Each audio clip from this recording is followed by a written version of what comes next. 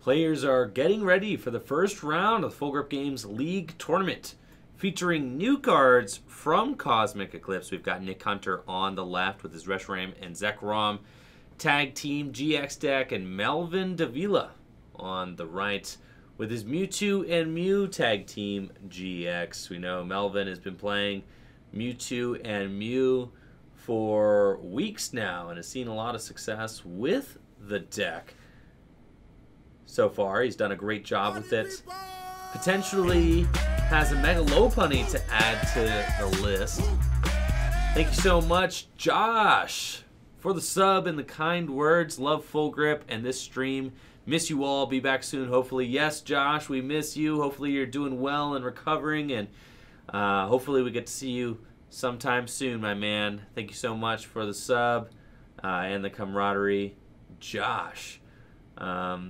So Melvin, with the Mewtwo and Mew deck, thinking that maybe some great catchers, which I do believe I see in his opening hand, and maybe a Mega Lopunny and Jigglypuff Tag Team GX in this Mewtwo deck, and Nick Hunter playing his own version of Reshiram and Zekrom Tag Team GX. I did see that he does have the Naganadels in this list. Naganadel from Lost Thunder to charge up energy onto the bench and give some fuel to this Fabled Flare Bolts attack, which is capable of dealing 270 damage when you discard 3 either basic fire or lightning or any combination of those 2 energy cards from your benched Pokemon. So the idea is to either Welder or use End's Resolve to get energy onto Reshiram and Zekrom, and then charge up energy onto your benched Pokemon, your benched Naganadels, and just rinse and repeats Fabled Flare Bolts, dealing 270 damage turn after turn until you've taken all of your prizes. Looks like Melvin is going to be going first and is able to find a Welder off of his opening Pokegear 3.0. Looking at the top 7 cards of his deck and seeing if there's any supporters there. And thank you so much, Bat Sauce, for the 95 bits. Bat Sauce says, ADP, best deck hands down. I think we do have some Arceus Dialga Palkia decks in the crowd tonight, and we'll have to see how they perform. Melvin doesn't have a lot going on. Despite finding the Welder, he doesn't have any fire energy in his hand to accelerate or draw cards with. Nick Hunter playing an Ultra Space down and is going to get to look for an Ultra Beast, and we'll see if he goes for the Blacephalon or a Poipole. It looks like, just from a quick glance, that Nick Hunter's list is pretty similar to the list that I've been playing on stream, with the Blacephalons, the Ultra Spaces, the Naganadel line, and the Reshirams. Very cool to see an iteration of that deck that I've been working with. And looks like Nick also starts with a dead hand. Both players just grasping at straws to find some cards to play down. And it looks like Melvin finds himself a Braixen and Charizard Tag Team GX, which is a new addition from Cosmic Eclipse to this Mewtwo and Mew Tag Team deck.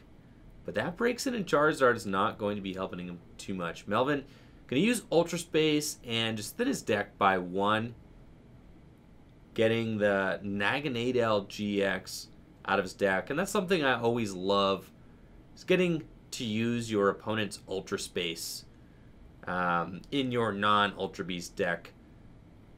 Melvin, just to be safe, going to put down another Mewtwo and pass it back over to Nick. Nick finds a Cherish Ball.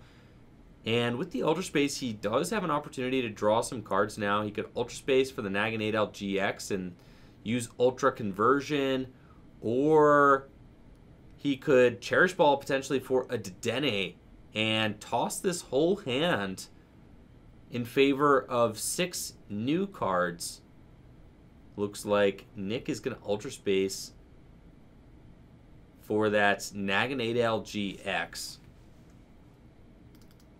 And we're probably going to see an Ultra Conversion to draw some more cards since Nick's hand is very bad. It's not getting him anywhere fast, as is Melvin's. So, pretty mirrored start from both players.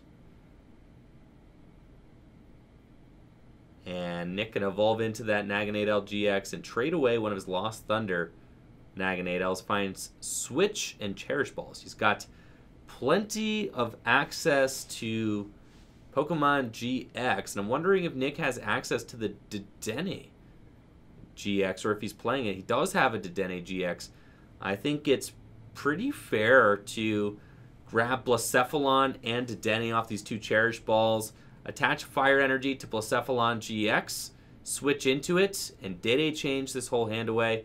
This hand is that bad. He needs to ditch this hand in favor of some new cards. So we do see that combo coming down from Nick, getting the Dedenne, getting the Blacephalon, and even though this is a Reshiram and Zekrom Tag Team GX deck, the Blacephalon is the most efficient attacker in the deck, having the option to go in with an early burst GX. It's an excellent strategy against this Mewtwo and Mew deck. Nick is also going to want to set up some Naganadels, since the Naganadels are just very strong against Mewtwo and Mew. Especially if Nick uses this Burst GX, he could potentially then Gust up and KO a regular Pokemon GX, go to 3 prizes, and maybe finish off a Mewtwo and Mew for weakness with Naganadel from Lost Thunder. Looks like Nick is maybe opting for the Bursting Burn instead of the Burst GX, just to disrupt Melvin a little bit. So he's going to go to 50 damage and see if he's cured of that burn. He is, but still the confusion pretty disruptive for Melvin. He does have a switch in his hand, I mean, but no Fire Energy to go with that Welder. It looks like Melvin is considering using the Great Catcher just to gust up a target on Nick's bench and try to slow him down a little bit, since he's got nothing else going on. Just a Welder, a switch, another Great Catcher, and a big pass. Nick is going to have the opportunity to use Ultra Conversion to draw more cards. His hand is starting to get more established, and he finds a Welder, which is good. So he could draw more cards. He's got the Tapu Koko Prism Star as well. He's going to Welder those both onto the Blacephalon. Looks like Nick does have an Energy Switch and Tapu Koko Prism Star in his hand, so he does have the option to get this Naganadel GX out of the active position.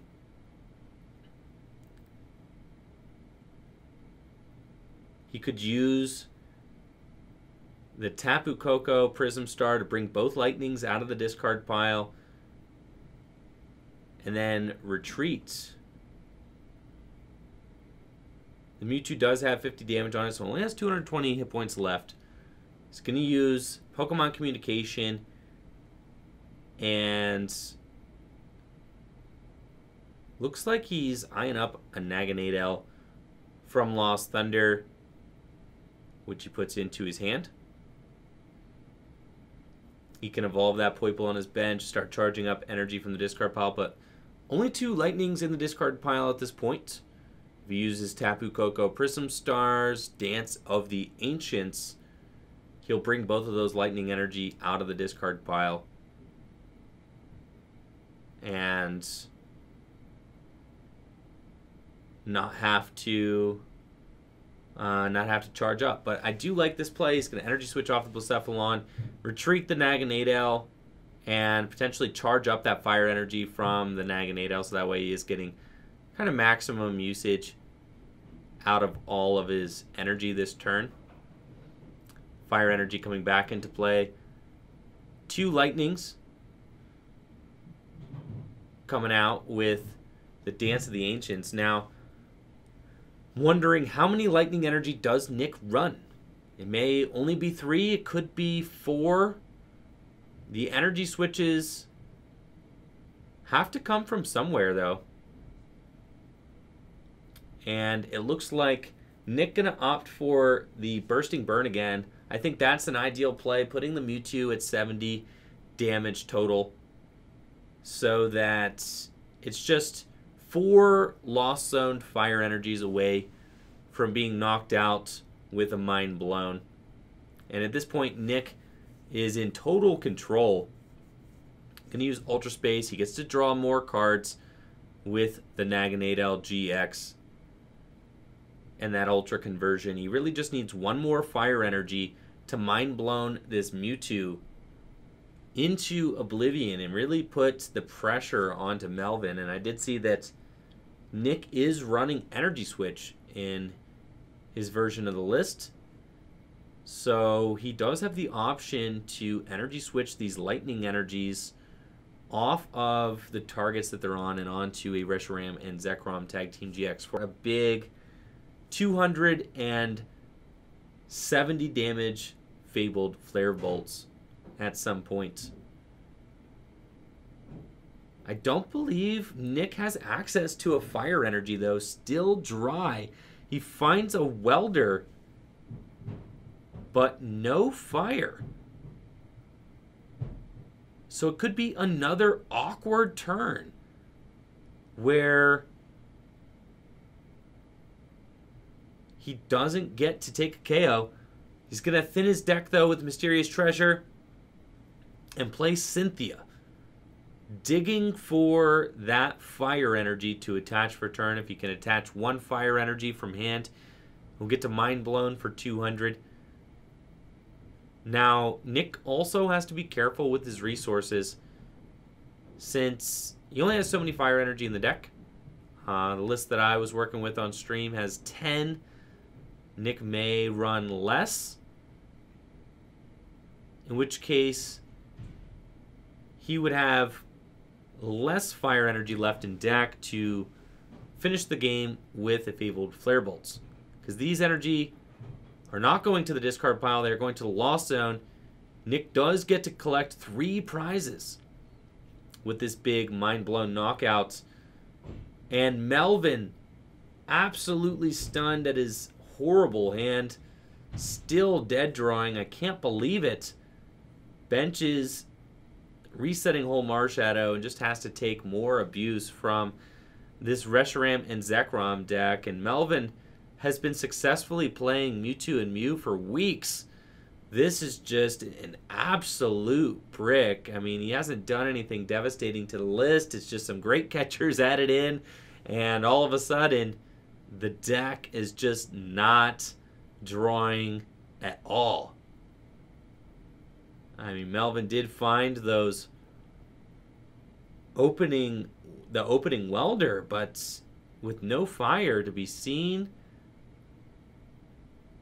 it's just going to be really tough for Melvin to get back in the game at this point. Nick has so much energy on his field. Checking his discard pile. There is no energy in that discard pile. I'm going to Ultra Space. Check the deck. Take quick stock of how much energy is in the deck. And it looks like he does have plenty of fire energy to be able to close this game out. He's dealing 150 damage with the Mind Blown right now. Still needs a little bit more juice in the tank to one-hit KO this Mewtwo. If this was a Reshiram and Zekrom in the active at this point, it would be a knockout. But the Blacephalon is a safe lead, really. And you know, versus any deck that was drawing well, the Blacephalon would have been knocked out by now and cleared the way for a Reshiram and Zekrom to be powered up on the bench. But Melvin finally finding that tag call, and is going to have the option to get some cards out of his deck. It looks like he has a Mallow and Lana, and potentially another tag team Pokemon. He does have the Megalopunny and Jigglypuff. Thank you so much, Michael Zeely, for the 180 bits. Thanks for supporting the channel, man. Looks like Melvin really taking some time to figure out if there's any way his deck can rebound from this devastating board position.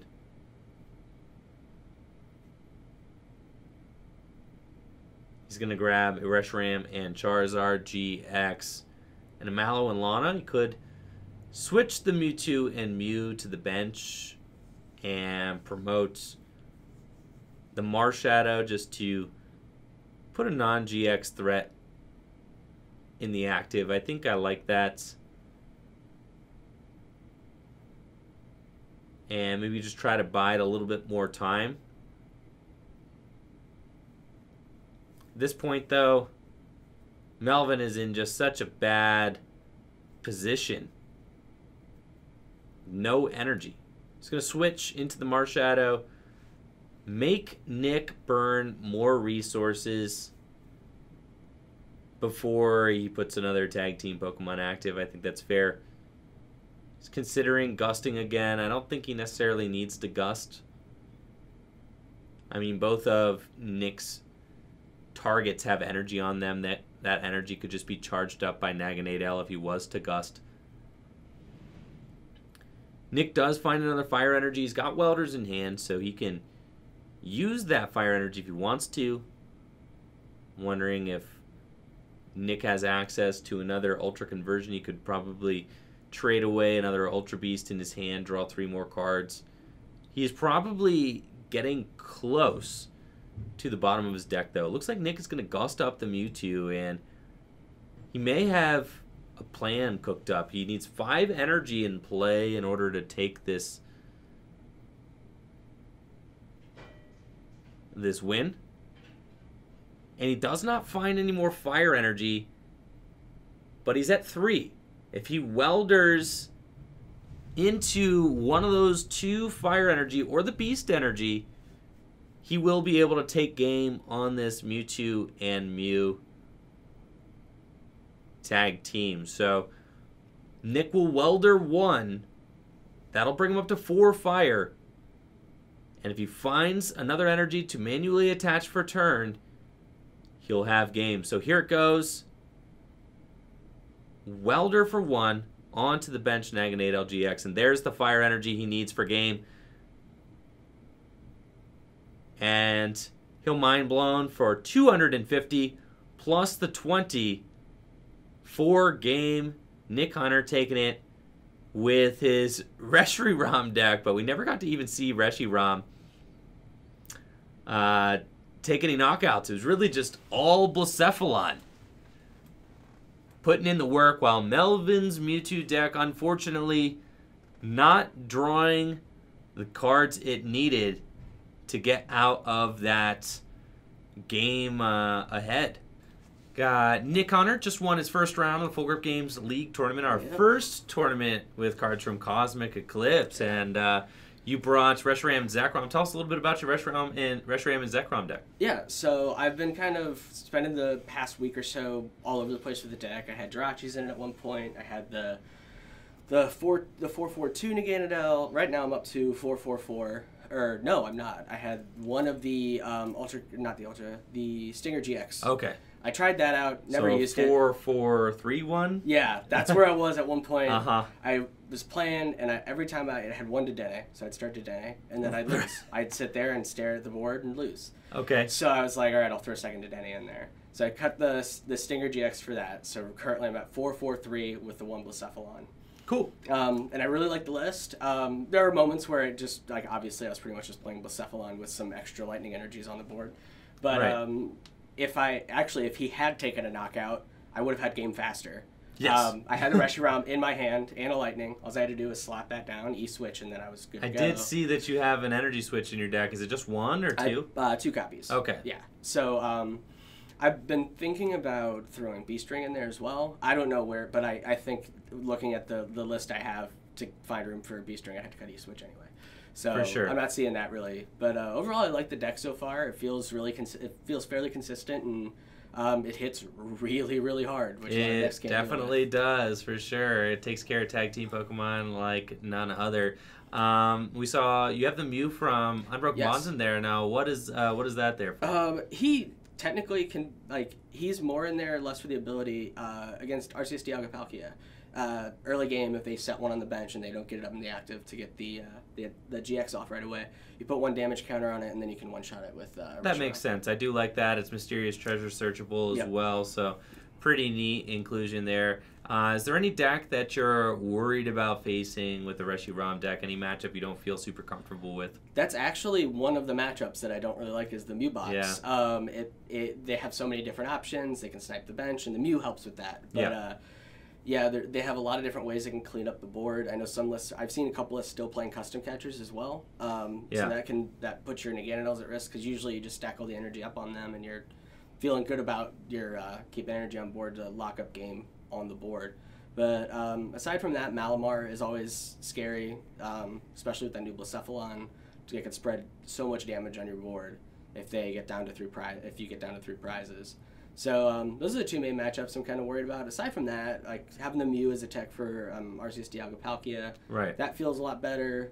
And overall, the matchup spread seems fairly favorable for this like Blacephalon Naganadel or Blacephalon Reshiram hybrid deck.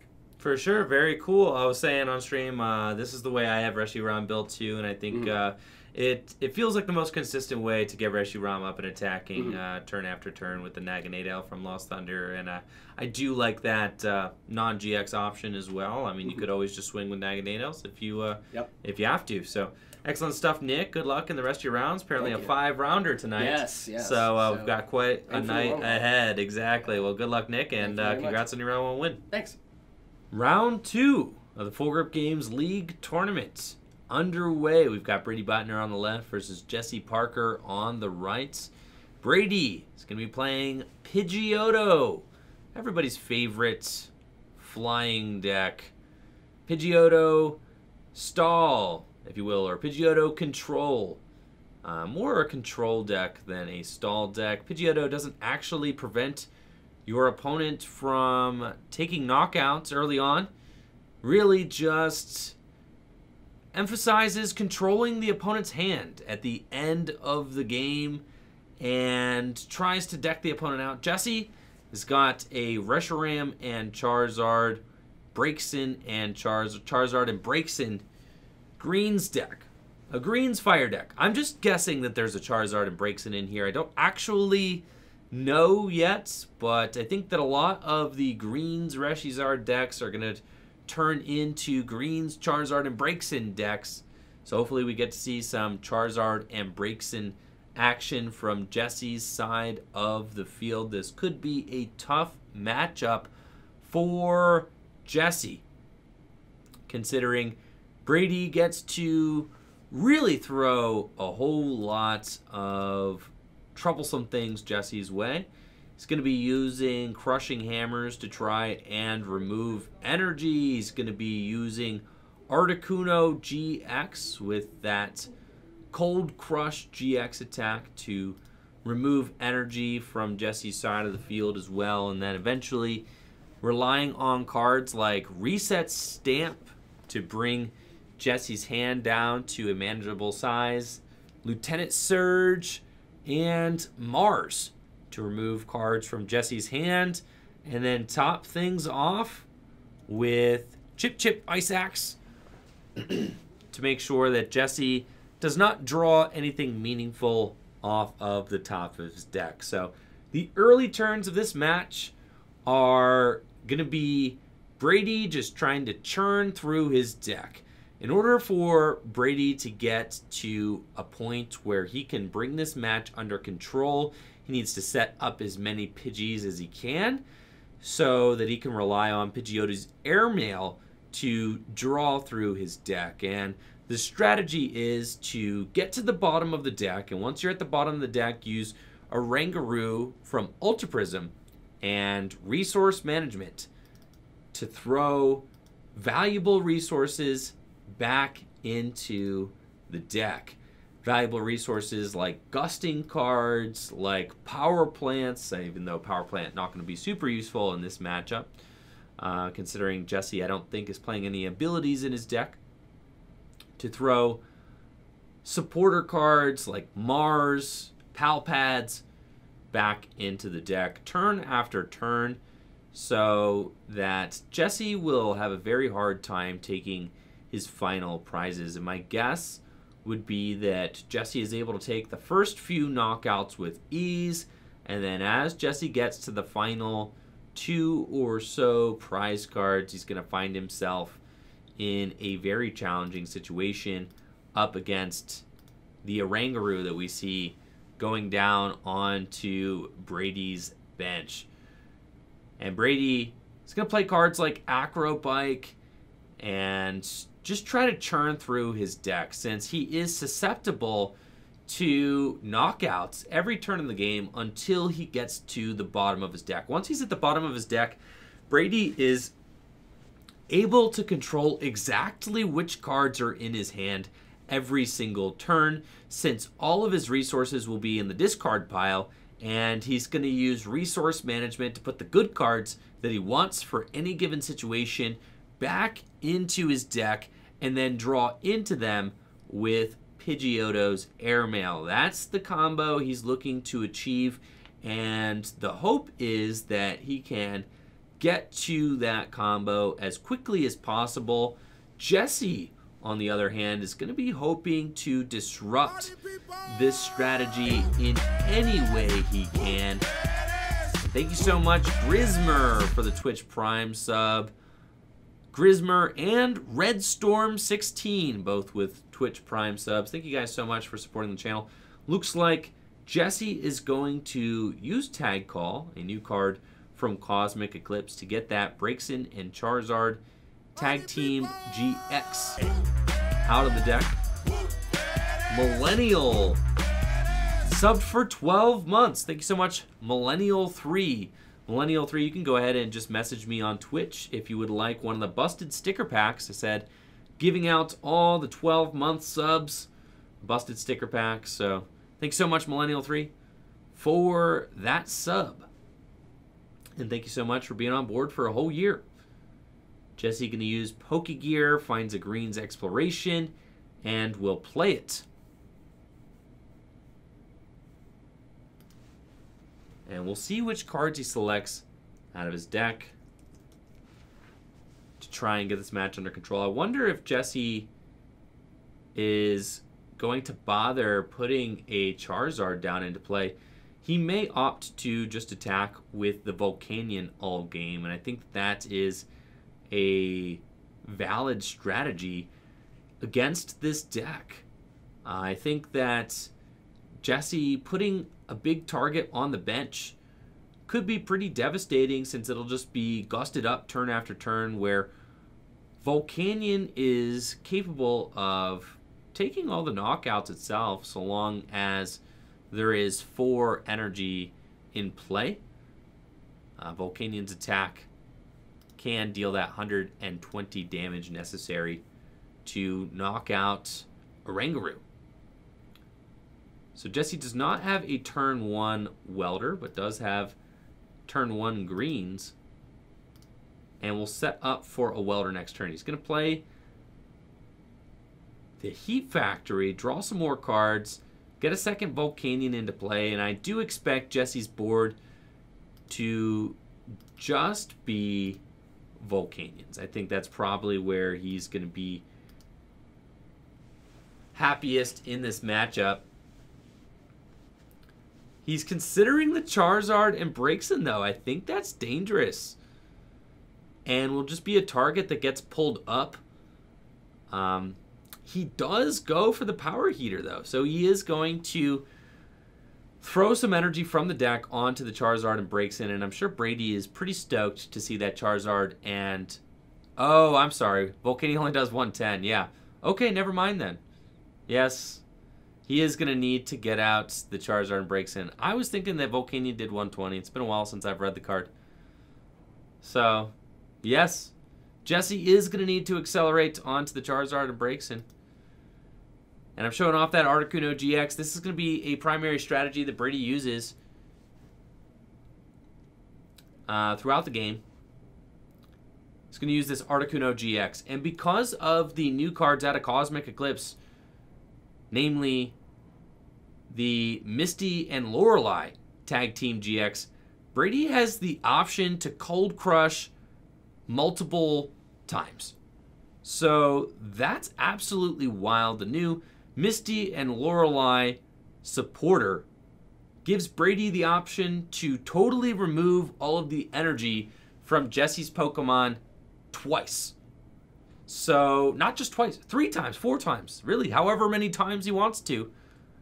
He could Cold Crush GX with the Misty and Lorelei Tag Team supporter. Brady is going to use Professor Elm to get 3 Pidgeotos out of the deck. Professor Elm searches out 3 Pokemon with 60 hit points or less, which Pidgeotto does qualify for. And start using that Airmail to churn through the deck. I can't believe I forgot Volcanion only does 110 damage. Amateur hour over here. Yes, the Volcanion from Unbroken Bonds. High Heat Blast does 50 plus 60 more damage if you've got 4 fire energy in play. So Jesse is not able to just go in with the Volcanion, since he is going to have to face Oranguru eventually, which has 120 hit points. Jesse's Volcanions don't do enough damage to take down the Oranguru. And we see Jesse trying to consider his plays here. Green's Charizard is just a relatively slow deck, which is unfortunate in this matchup. This matchup is not good for Jesse by any means. He's going to use Cynthia and Caitlin Tag Team to bring the greens out of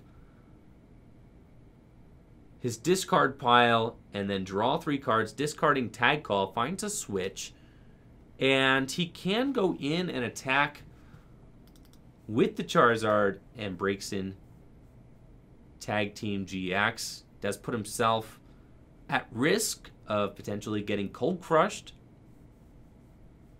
by doing that. And the crazy thing about the Pidgeotto control deck now is that you don't just have to save your cold crush for the end of the game anymore. It used to be that you really had to save your cold crush for that perfect moment, just the right time.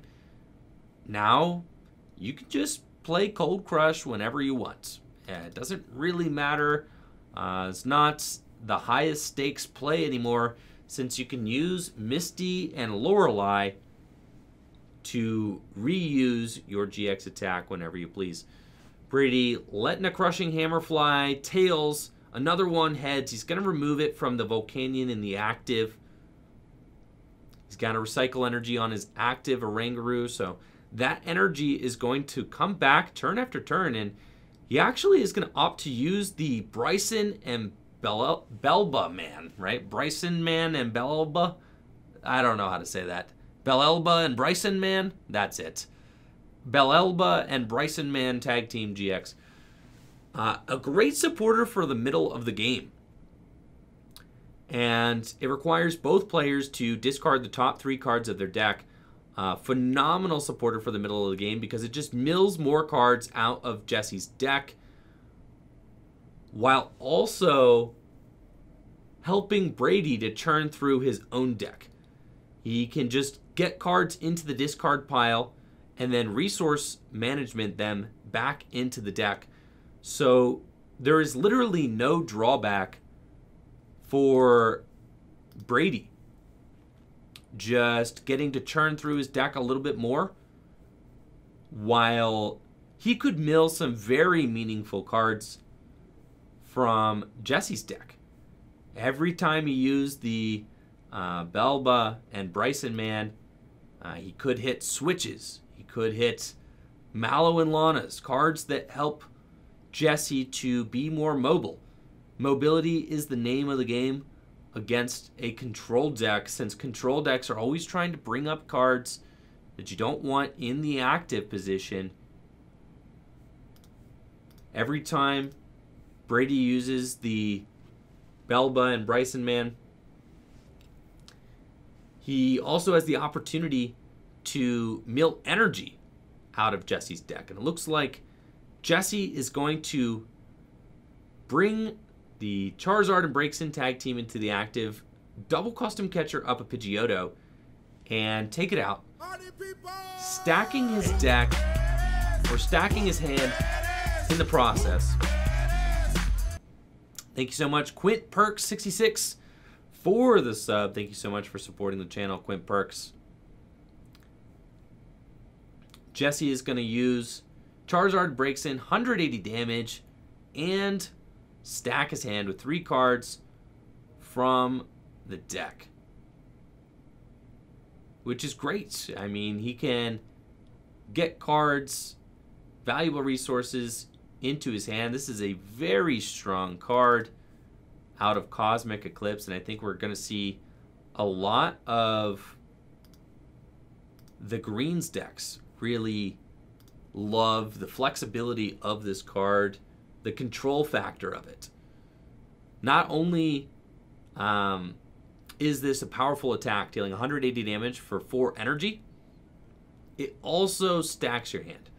So it's like getting to play a Green's Exploration or a Steven's Resolve, really.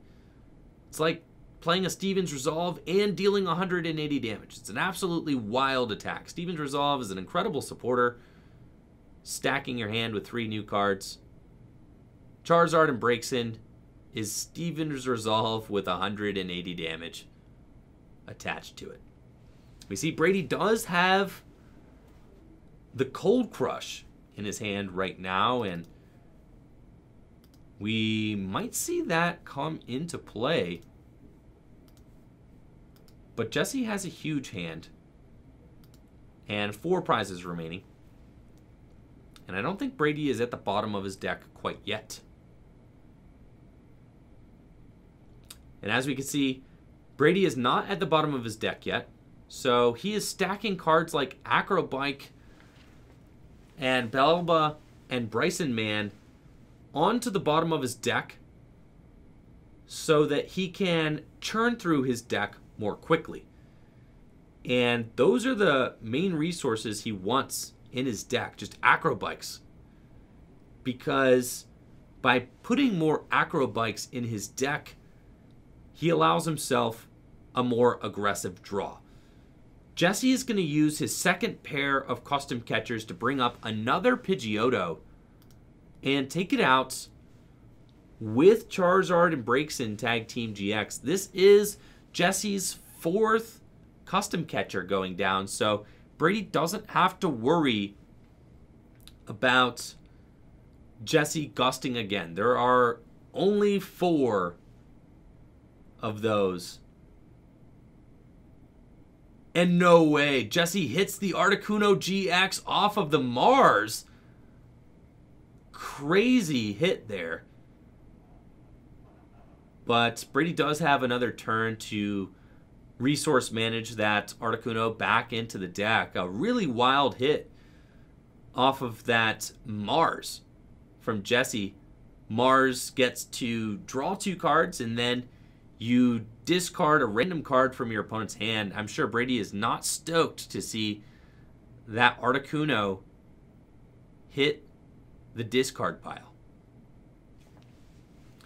Brady has got a sparse board position at this point with 2 Pidgeottos getting knocked out back to back. He's got his work cut out for him. Jesse has 3 prizes remaining, but Brady does have time on his side.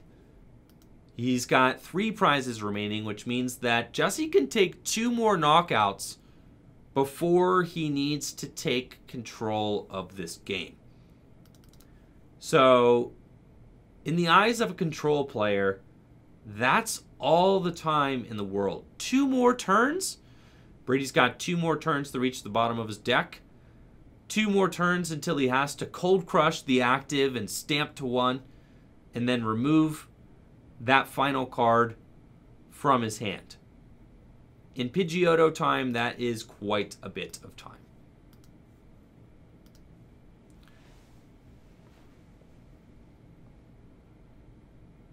So we see Brady eyeing up his discard pile, trying to figure out which cards do I need to put back into the deck. With only 1 Pidgeotto, Brady is not drawing as many cards as he would like to. Every turn. And since he does have 2 Articunos in the discard pile, he does need to resource manage 1 back into the deck. And we'll see what Jesse ends up deciding to do this turn. Charizard and Braixen in the active. Brady has not been able to pull up anything on Jesse's bench. I think he wants to keep the Charizard and Braixen in the active position. And Jesse going for some control cards himself. We see he played the Mars last turn. Now he's got a Jesse and James. He's going to stamp Brady to 6 new cards and then make him discard 2 with the Jesse and James. Yo, thanks so much, Rahul, for the sub. Appreciate the support, my man. And thank you so much for supporting Tricky Jim. Rahul, everybody. Make sure to check out Rahul's stream channel, The Flea, for some more awesome PTCGO content. Thanks for stopping by, Rahul. After the reset stamp, Jesse's going to go for the Jesse and James. Both players will discard 2 cards from their hand. Jesse has to Brady discards a Jirachi.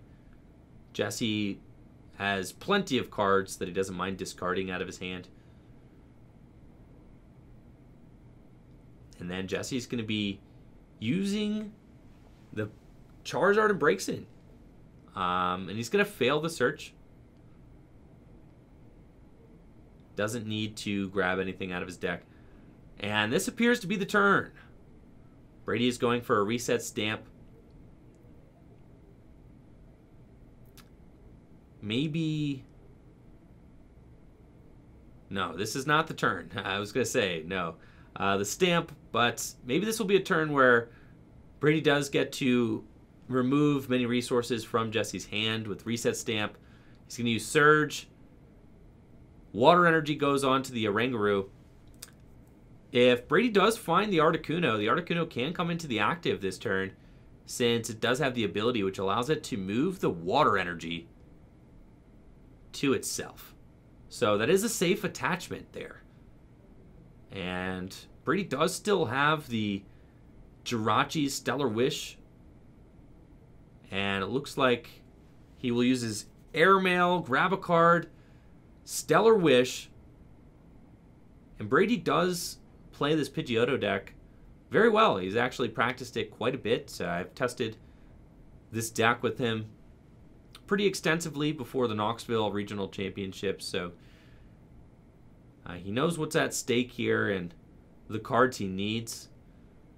The Charizard and Braixen is a new quantity in this Greens deck that we're not exactly used to seeing. The ability for that deck to now stack its hand every single turn allows it to constantly have resources in hand that are valuable. Brady does not have the Articuno yet. He's going in for a Pokegear. He finds the Belba and Bryson Man, which could mill both players 3 cards. But no Cold Crush yet, and Jesse only has 2 prizes remaining. And with Brady only having 1 Pidgeotto, he is having a hard time reaching the bottom of his deck. He's going to Mars drawing more cards. He needs to find a Pidgey.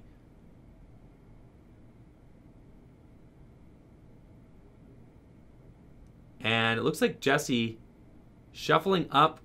The Fire Crystal goes down. Big hit for Brady off of that Mars. Brady does find another Pidgey, meaning that he will get a little bit more draw next turn. But next turn is the turn. He needs to desperately find that Articuno GX. So Brady's going to put more resources into his deck with resource management, and he is on the clock. It's going down very quickly. He knows he's going to need to stamp, get the lock on, chip, make sure Jesse's hand is bad.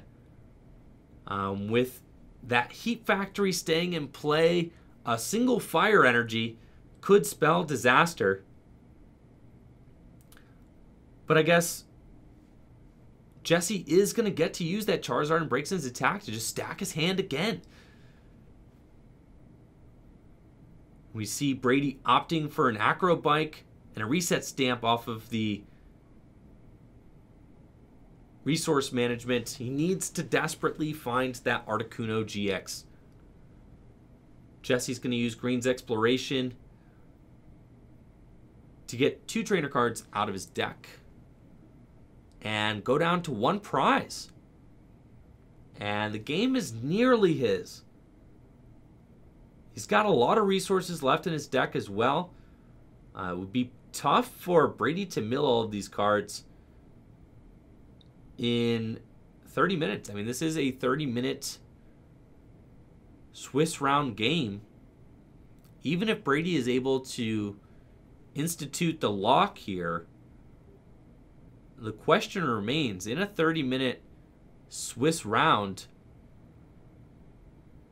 can Pidgeotto deck the opponent? It does get easier with cards like Belba and Bryson Man.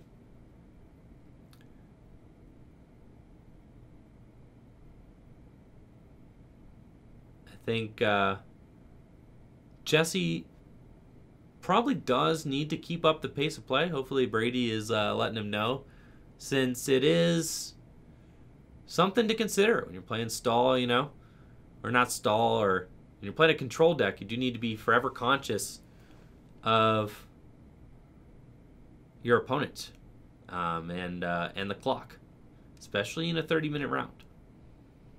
Jesse is going to make the decision to put Power Plant into play over his own Heat Factory, and that's a big choice. I think Jesse is recognizing that he is fearing the Articuno GX, and putting the Power Plant into play makes it so that Brady is going to have an even tougher time pulling off the Articuno, because he can't move that energy from his Oranguru to the Articuno now, since that ability is turned off with Power Plant. Jesse's going to go into his deck, find 3 more cards, and with so much deck searching, Jesse's hand, turns are taking a pretty long time, which is bad for the control deck,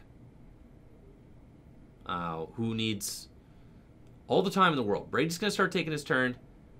He finds the Articuno GX. It's possible, I guess, if he has a Faba, he could Faba the Power Plant. But he definitely needs to reset stamp this turn to bring Jesse's hand down to just 1 card. But does Brady have a way to get a water energy into his hand? He's taking a Custom Catcher, which makes me think that he might not have the Articuno play quite this turn. He's going to airmail. And he's using the Stellar Wish first to shuffle his deck. So this is a strategy we see from Pidgeotto players all the time, is that they need to shuffle their deck to try and get the cards from the resource management into their hand. Brady uses Mars, and that's his only supporter for turn. He's desperately trying to find the reset stamp. He needs to get Jesse's hand eliminated. Jesse just stacked his hand with the Charizard and breaks in.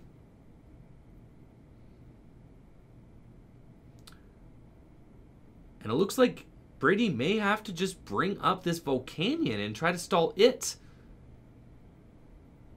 With only one prize remaining, this is potentially a disastrous situation. Brady wondering if he can actually just go in and Stellar Wish again. He has to find that stamp or else this game is over. Brady does find the stamp. Okay, retreats into the second. Jirachi finally finds the reset stamp, brings up the Volcanion, and Jesse gets one card. But Jesse does have a huge deck left. And it's a Mallow and Lana. No way. Jesse's one card is Mallow and Lana, and that's it. Switches and takes his last prize with the Charizard and breaks in. Brady unable to get to that bottom of his deck with Pidgeotto. Well played by both players. Jesse managing his resources just perfectly to get him through that match. Charizard and breaks in, paving the way, picking out the perfect cards for Jesse's hand turn after turn. No time for an interview with Jesse Parker, unfortunately. We are moving right on to round 3. We got a 5-round event tonight, so keeping things moving. We've got Nick Hunter on the right, who is 2-0, versus Kyle Neal, who is 1-1. Kyle got up-paired to Nick Hunter, but Kyle has got a very spicy deck that a lot of people in the chat wanted to see, so we're going to put him on stream.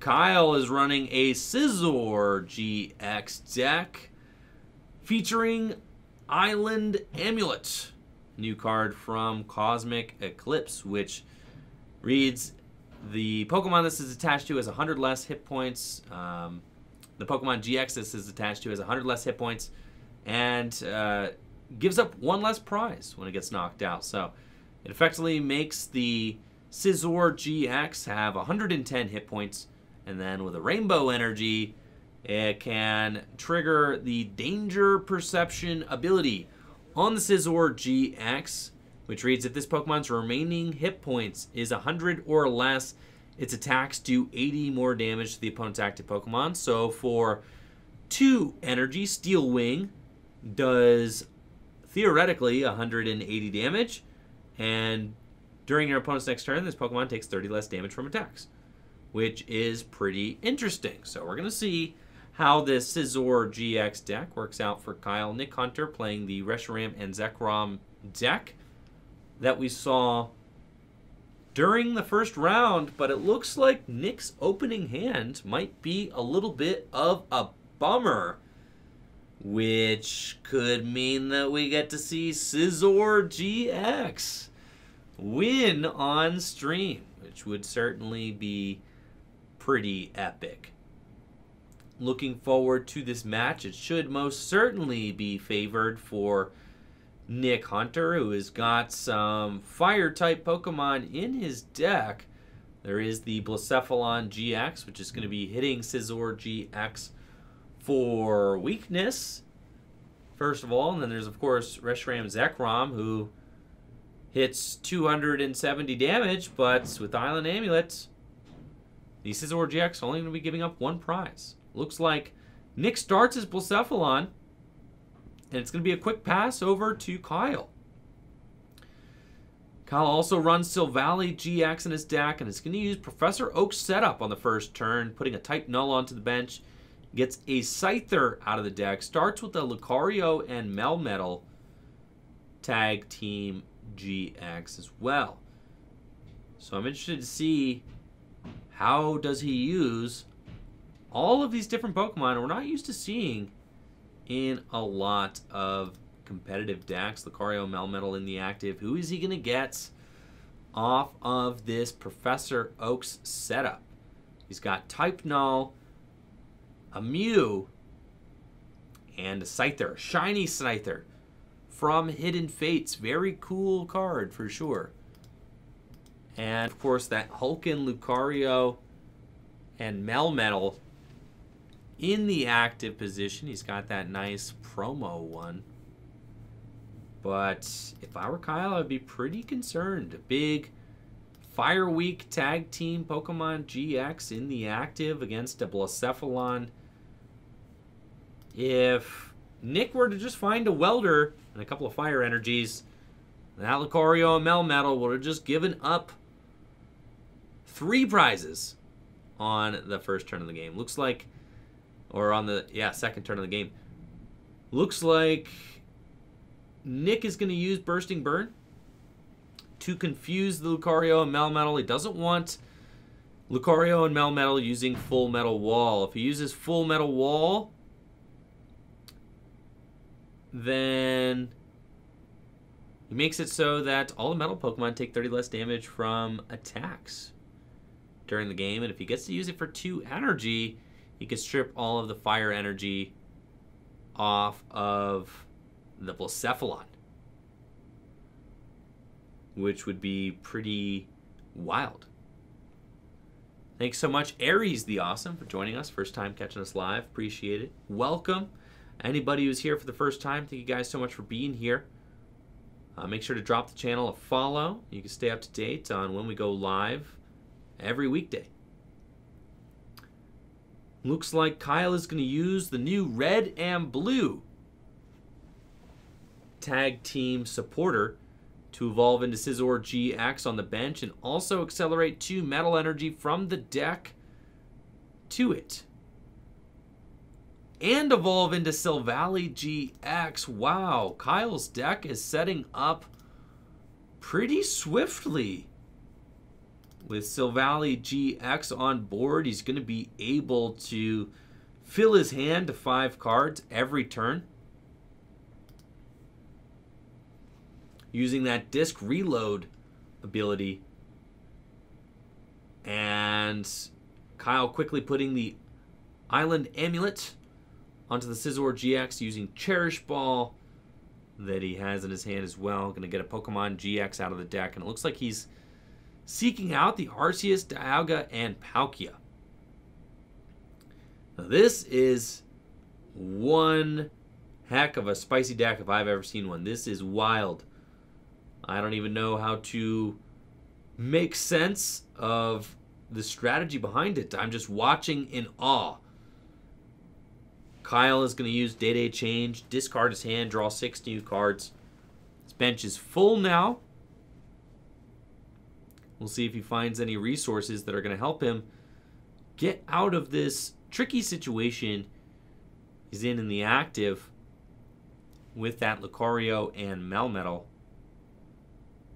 He could commit an energy to it and just go for the GX attack. I hope he does. I like this spirit. Let's go. Flipping for the GX. And it's a heads. Both the energy get removed from the Blacephalon. Kyle Neal sacking the GX attack through confusion with his Lucario and Melmetal. What an epic turn.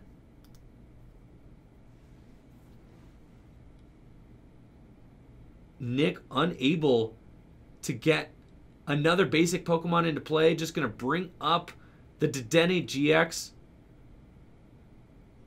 and use his own GX attack, discarding a prize. It's a Welder, and tossing his hand in frustration.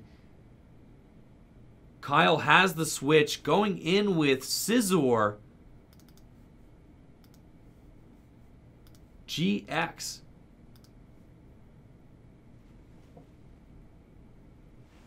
And Kyle does have the rainbow, so he's going to swing for 180 damage.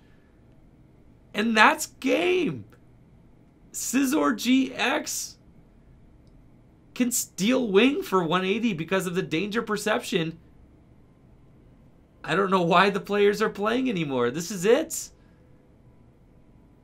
Kyle just wants to live it up. Is it 160? Isn't it 180? It's only 160. Oh, he wasted his GX. I'm looking at Steel Wing. Doesn't he have danger perception turned on? Oh, it's 80 more damage. Oh, never mind. It's 160.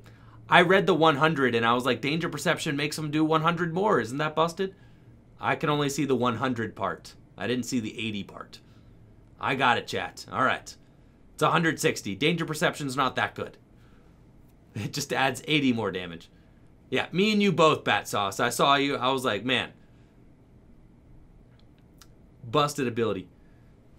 So Kyle is going to deal 160 damage with Steel Wing.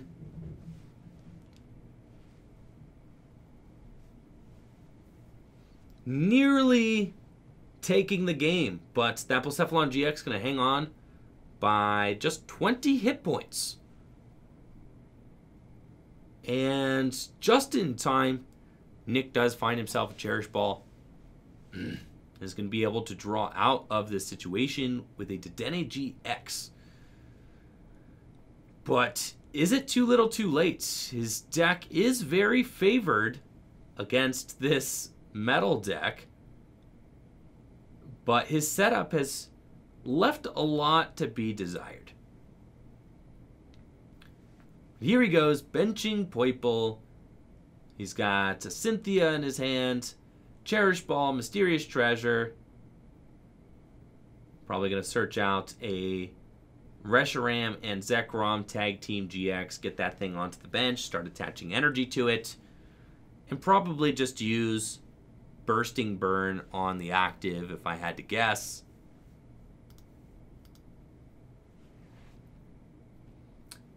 Cherish Ball coming down. Reshiram and Zekrom Tag Team GX coming out of the deck. And I expect that we're probably going to see a Cynthia from Nick this turn. Fire energy going on to the Reshiram.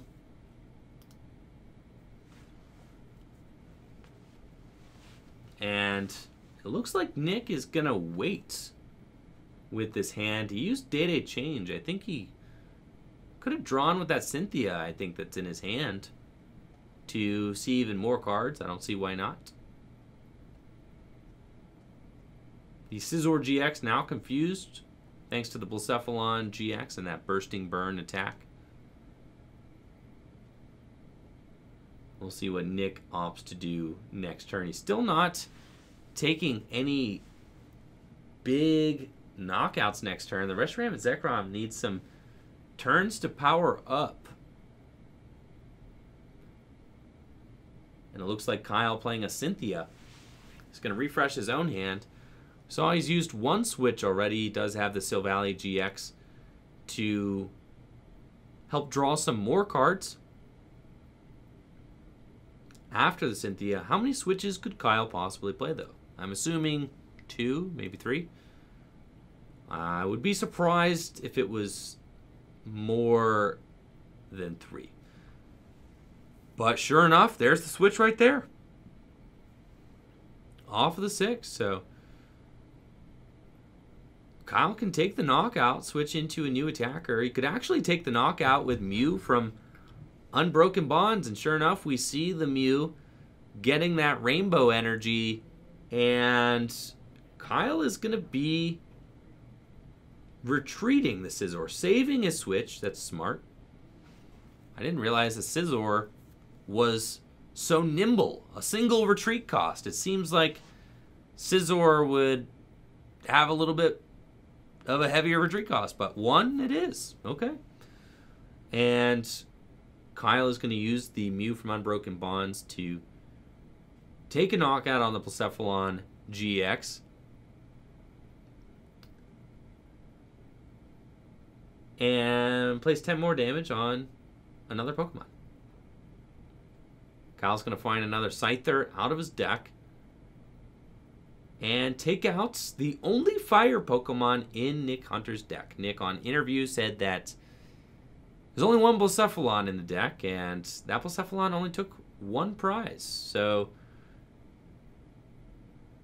with Nick's early dead draw, Kyle is able to trade favorably with this Blacephalon GX. Reshiram and Zekrom. Looks like it's going to be leading the way, making its way into the active position. Nick going to Mysterious Treasure and then play Cynthia. He's going to discard the Mew from Unbroken Bonds. I don't think he needs that card. And we'll probably get a Naganadel out of his deck. And it looks like he's favoring the Naganadel GX. I do think that a Naganadel from Lost Thunder would be good at this point. I think he needs to start charging up those energy from the discard pile into play so that he can take some big knockouts with this Reshiram and Zekrom in the upcoming turns. He's actually got a huge gift this turn with there only being a Mew in the active position. If Nick is just able to find a Lightning Energy or an Energy Switch and a Fire Energy, he can charge up a Lightning Energy from the bench, Energy Switch it to the active, and then attach a Fire Energy from hand, something like that, to pull off this knockout. But he needs to have this Naganadel in order to safely take a knockout this turn. Put himself in a situation where there's really only a couple cards that he needs to hit. An Energy Switch and a Fire or a Lightning will get him the knockout this turn on this Mew. Bring him to 4 prizes remaining. But Kyle's board is definitely pretty built up. It's not doing bad right now. I would be a little bit concerned if I was Kyle, though, because it seems like it should be pretty challenging to power up these attackers turn after turn. And they don't exactly do a ton of damage. Nick was able to find the Energy Switch and an Energy. Attaches the Fire, brings the Lightning back. He realizes that he has the play. He's going to Energy Switch the Lightning to his Reshiram. Unfortunately, no other Poiples this turn. We see a Pokemon Communication in his hand, but he's unable to use it. And we get the Fabled Flare Bolts for 90 damage. Scizor making its way back out into the active position. It is some real Scizor hours right now. This is astounding. AAB22 gifting 10 subs to the community. Let's get it rocking for AAB22 in the chat. Thank you so much, AAB22, for the generosity and getting this party rocking tonight. Thank you so much for supporting the channel, for supporting the shop. AAB22, always a pleasure. Thank you so much. Let's get some whoops in the chat, everybody. And welcome all new subs to the channel. Peter, Winter Soldier, Graysloth, Starmie, Helmseed, Willieza, MCU Collector, Doc Mike, Muji, Agent Silver. Welcome, welcome, welcome. And thank you so much, AAB, again, for the amazing generosity. Hopefully you guys enjoy this song as much as I do.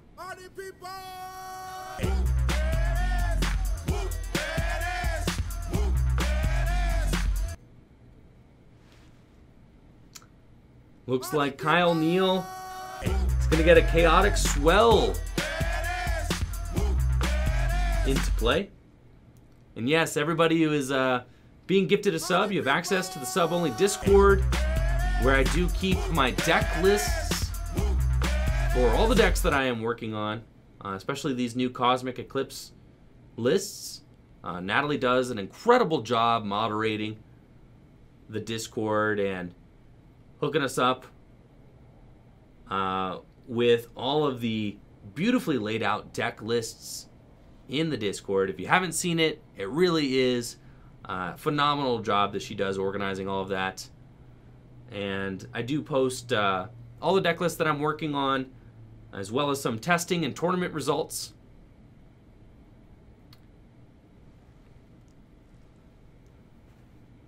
And the Scizor GX is going to swing into that Reshiram for 160 damage. Not 160, just... Is it 160? No. Yes. Yes, 160. Very good. Yes. And then the ball is back in Nick's court. With the Island Amulet, the Scizor doesn't have a ton of hit points left. I mean, it's technically getting like minus 130 right now. It's only got 80 HP left. It is taking 30 less damage from attacks. Nick does have access to his Tapu Koko Prism Star now, though, so he's going to be able to juice his board with some more lightning energy from the discard pile. And we'll have no problem taking this knockout. He doesn't really need all too much energy, though. He really only needs to do, 180 damage will definitely do it. 90 doesn't quite get there because of the minus 30 effect. He's going to attach a lightning to the Naganadel and Cynthia, see some more cards. Hopefully get some more Poiples set up. And I'm wondering, is Kyle going to be able to stream another Scizor after this? And it looks like Kyle may be able to. He's got the Scyther on his bench with a rainbow on it, which could easily turn into a Scizor next turn. We see some Welders in Nick's hand. He's got a Pokemon Communication too. If that's a Pokemon on the far left of his hand, which I think it is, a Reshiram and Zekrom, he can trade the Reshiram into the deck and get another Poiple out of the deck. I think that that would be a pretty smart thing to do for Nick. I think he needs to get another Poiple into play. But Nick is only taking one prize on this Scizor GX, which is pretty wild. The Island Amulet's going to be putting in a lot of work and really controlling the rate at which Nick is able to take these prizes. But with that really juicy Lucario and Melmetal on the bench, Nick could theoretically just take out this Scizor GX in the active and then use Great Catcher to bring up the Lucario and Melmetal on the bench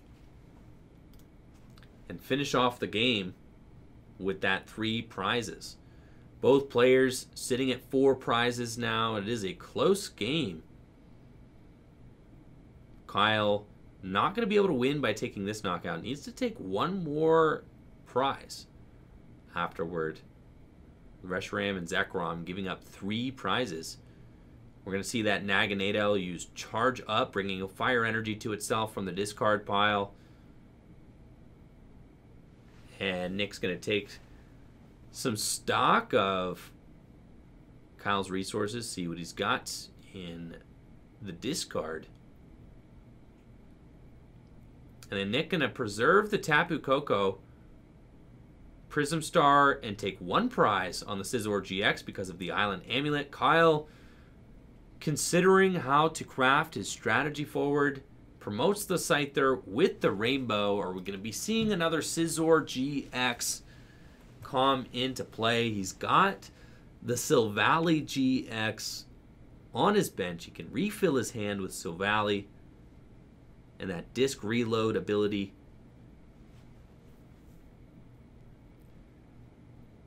Kyle's got Great Catcher in his hand too, but I know that Kyle would love to knock out the active 4-3 prizes, but the Great Catcher is going to allow... Oh, it looks like he's not playing Great Catcher. He's playing Red and Blue. All right. Red and Blue coming to the rescue, finding that Scizor GX out of the deck involving the Scyther. And the combination of red and blue with disc reload is proven to be very strong, because the weakest part about using red and blue is that you don't get to see any new cards when you play it.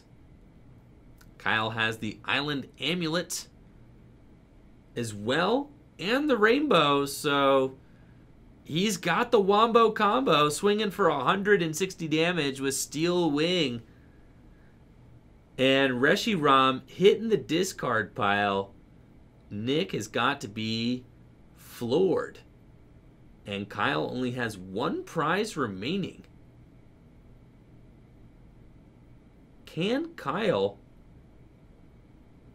find a way out of this?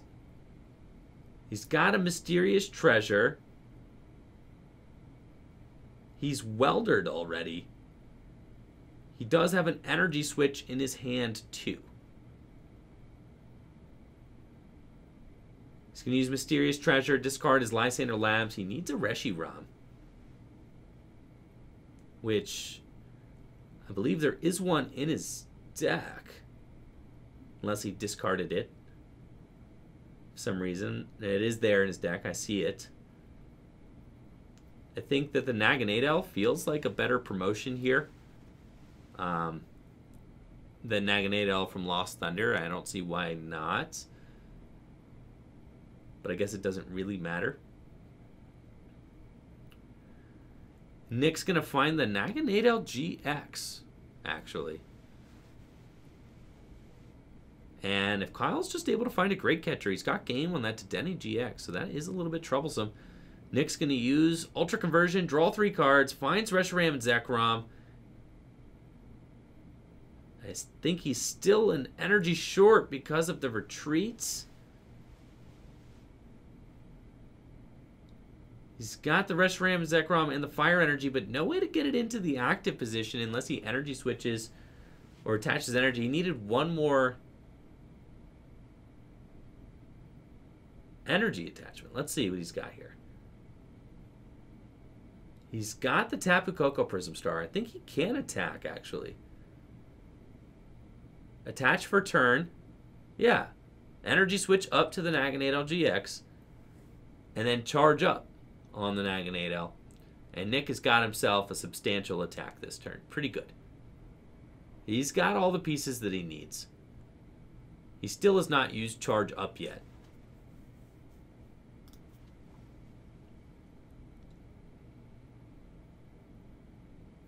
He's got the charge up onto his Lost Thunder Naganadel. He weldered. He used the Tapu Koko. And he could Turning Point, but I don't think that that's going to be what we see. We're going to see a Fabled Flare Bolts. Because if he Turning Points, yeah, loses the game. So we use Fabled Flare Bolts for 180. Taking the knockout, 150 technically because of the fact that Scizor was taking 30 less damage. Well, I guess it's also times... Oh, it's not times 2. I always forget Reshiram, not actually a fire Pokemon. Attacking with fire energy, not a fire Pokemon.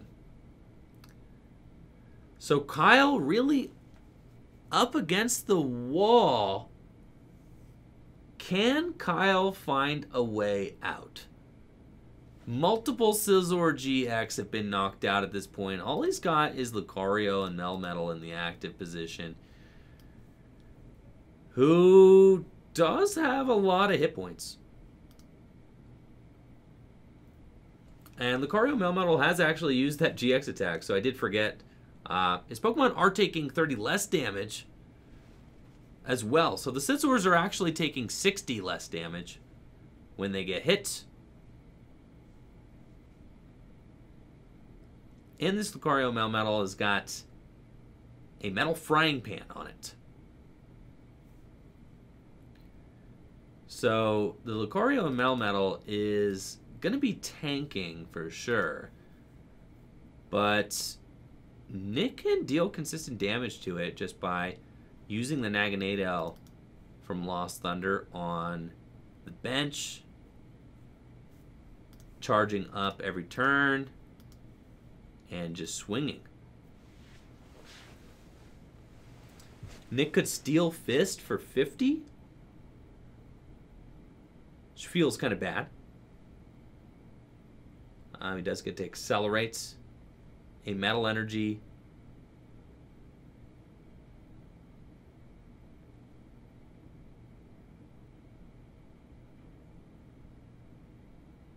And it looks like Kyle is going to ditch his own Chaotic Swell with Mount Cornet. Probably wishing that he could have had the Mount Cornet in play this turn.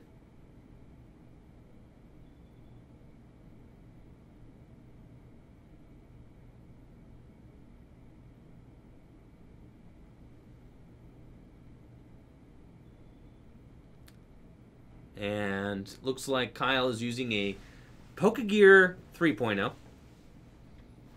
Looking for a supporter card. Doesn't find one. He's got 2 Silvally GX in play at this point. Can disc reload multiple times. He's going to use disc reload 1. And I'm not exactly sure what outs Kyle has in his deck get himself out of this. Multiple Scizor GX have been knocked out. All Nick needs is a charge up, an attachment from hand to the bench, and a great catcher, and he can bring up the Dedenne GX on Kyle's bench for game.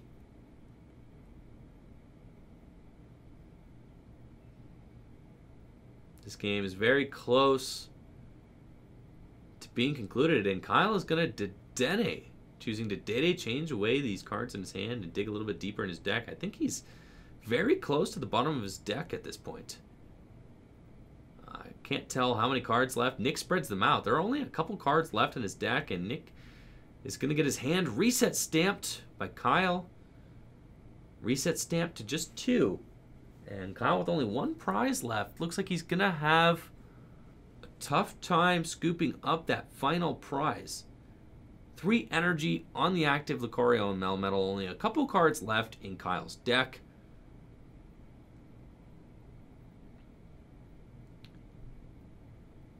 And what can he do? I think we're going to see a Steel Fist. He's already attached for turn. Heavy Impact is not going to be an option, unfortunately. Steel Fist for 50. Nick gets 3 cards. He finds an Ultra Space, which he can use to draw cards. Very valuable for him. And the fact that Kyle sacked his own Chaotic Swell means that Nick is going to get some mileage out of his stadium, which is very valuable for him, drawing him some much needed cards out of this reset stamp. Nick is going to use Ultra Conversion, draw 3 cards, finds a Cynthia and a Dedenne. Nick has got a Mysterious Treasure that he's going to look to play. And just eyeing up his deck, saying, what actually do I have left? He's got a Welder and some Fires. And the Lucario Melmetal is not actually going to go down, though. It's taking 60 less damage. So if Nick does use Fabled Flare Bolts for 270, it's only doing 210 because of the Frying Pan and the fact that Kyle has used Full Metal Wall GX. So Nick does have to tread carefully, making sure that he doesn't deck himself out. He's only got what appears to be, oh no, 2 cards left. He decks himself out. No, don't do this. Oh, the Great Catcher. Okay, there we go. And that's game. I was going to say, I didn't see the Great Catcher, so I was like, oh no. And Kyle frustratingly revealing that his final prize was the Great Catcher. Nick Hunter taking the game with his Reshiram and Zekrom deck. After a devastatingly slow start, Kyle almost clutching victory with his very creative Scizor deck, but Nick Hunter emerging victorious. An exciting round 3.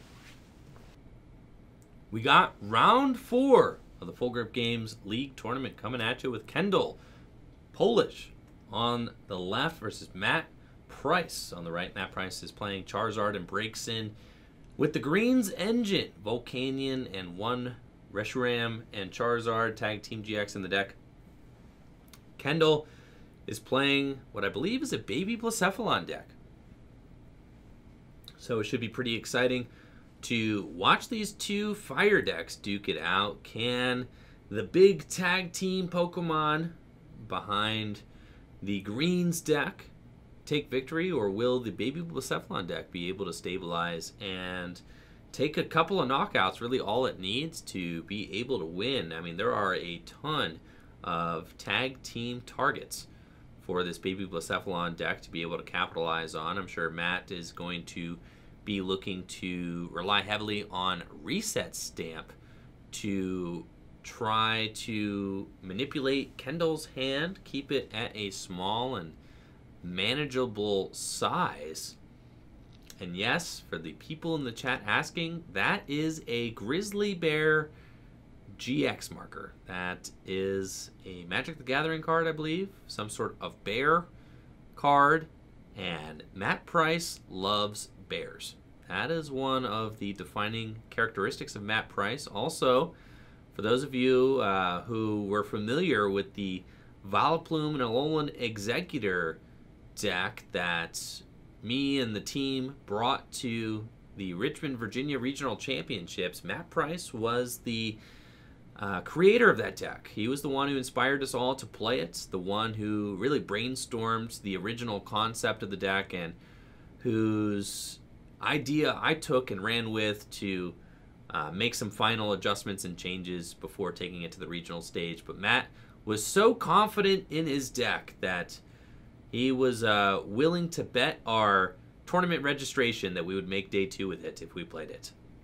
That is how confident he was, and he was 100% correct. All 4 of us that played it, we all day 2'd with it. So these guys are getting started now, and we'll see who is going to be playing first. I think playing first pretty advantageous for Kendall. He would love a couple of turns to get established before Matt starts to attack, and it looks like there might be some holdup with Matt. Yes, Matt does look very ready. I'm imagining SpongeBob chanting, "I'm ready." Yes, all right, very good. And Kendall's on the draw.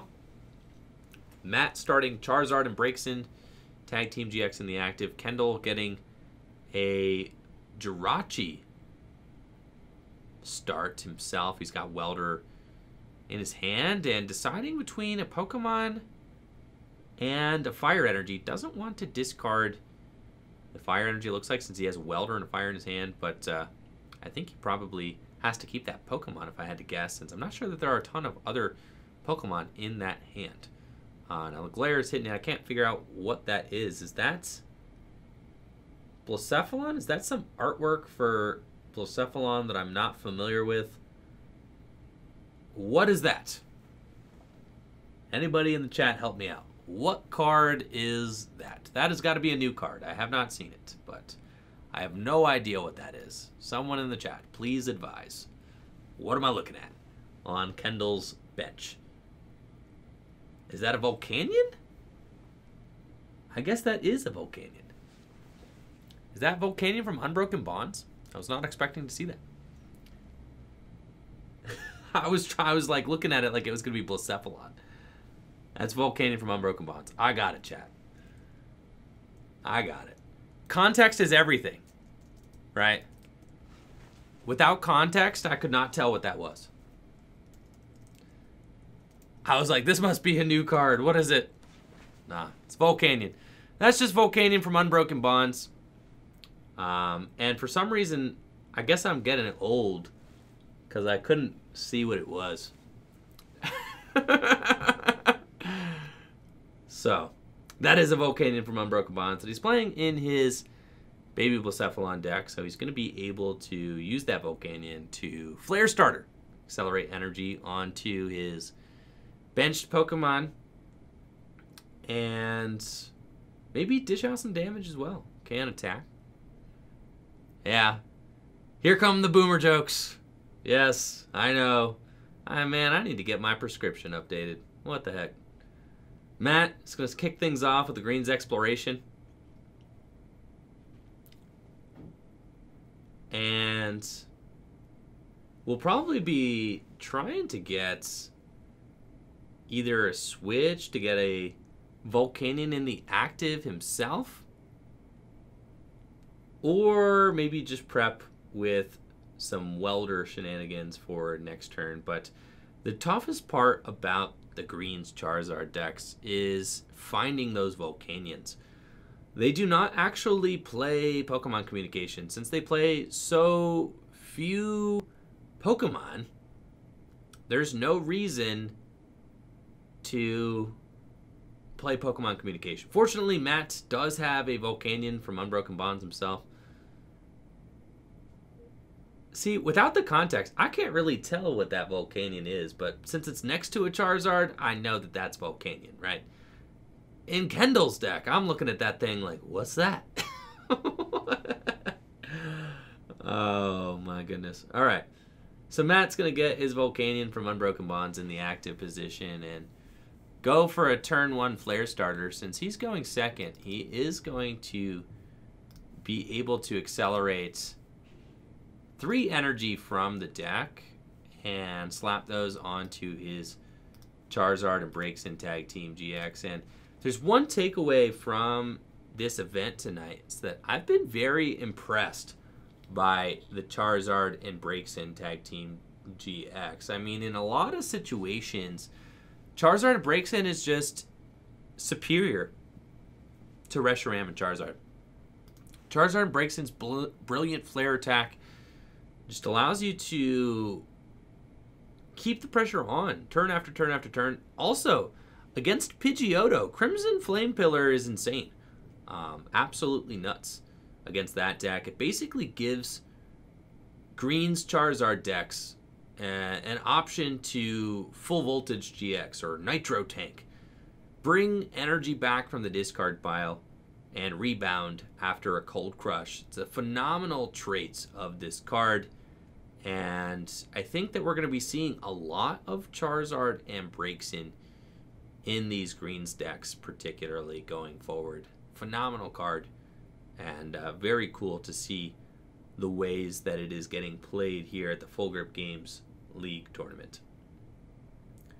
Kendall going to take a look at this Stellar Wish and see what he wants to grab. He's got a Switch and an Ultra Space. Both of them seem pretty good.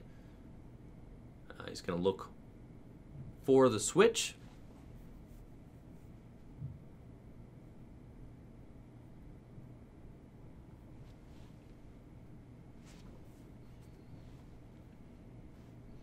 And Kendall's going to use Pokegear as well, looking for a welder to potentially get some energy into play. Finds a ton of fire and a Cynthia. And it looks like he's just going to fail that. Not interested in shuffling his hand back into the deck. I think maybe the Cynthia is worth grabbing just to have as an option in the future turns. And also it thins the deck. I mean, Kendall has got 3 Pokegears in his hand right now. He's going to let another one fly. You definitely just take the Cynthia out of the deck just to thin it out of the deck so that you don't keep finding it off of your Pokegears. Thank you so much, Zach Pra, for gifting a sub to the community, and welcome Novocaine69 to the club. Thank you so much, Zach, for the generosity and the gift. All right, Kendall Pokegearing again, failing the Pokegear. And he's got a third one in his hand, so we're going to let that one fly as well. Still on the hunt for a welder. Can Kendall find it this time around? And the answer is no. Wow. 3 Pokegears. No welder. That is a tough break for Kendall, who was sitting here chilling. Now, there's a couple things Kendall could have done to thin his deck and really given those Pokegears a little bit more mileage. He could have used the Fiery Flint to bring fire energies out of the deck before he did those. He's going to discard the switch and get 2 fire energy out of the deck with the Giant Hearth. I think I really would have liked to see Kendall really bring the fire energy out of his deck first before he went for the 3 Pokegears. And now he whiffed all 3 Pokegears, which could leave him in a very bad spot. And Kendall also didn't bring the Cynthia out of his deck with the first Pokegear, which is definitely something that he should have done to just thin his deck more and give himself some more options going forward. So Kendall does have an attachment for turn. It looks like he's going to throw an energy onto a Blacephalon and may end up just having to pass. I think that might be a Cynthia on the far left side of his hand. I can't tell. It is. And he's going to play the Cynthia to shuffle up and see 6 new cards. Still on the hunt for a welder. I mean, at this point, I think Kendall's matchup against this Charizard deck is pretty favorable. If he can just get his deck established at all, he should be in a pretty reasonable spot. We see Matt giving the deck a little shuffle there. Kendall does find an escape board, and Kendall may just go in and use the Volcanion to Flare Starter and bring some energy onto that baby Blacephalon. I think that's what we're going to see here with the Volcanion coming into the active position. Flare Starter just going to get 1 energy onto Blacephalon. That's really all he needs, and that way the Blacephalon will be pretty close to attacking next turn. Unlike Jesse Parker's version of the Green's Charizard deck that we saw on stream earlier, Matt's, I know for a fact, is not playing custom catchers. So Matt is relying on Great Catcher,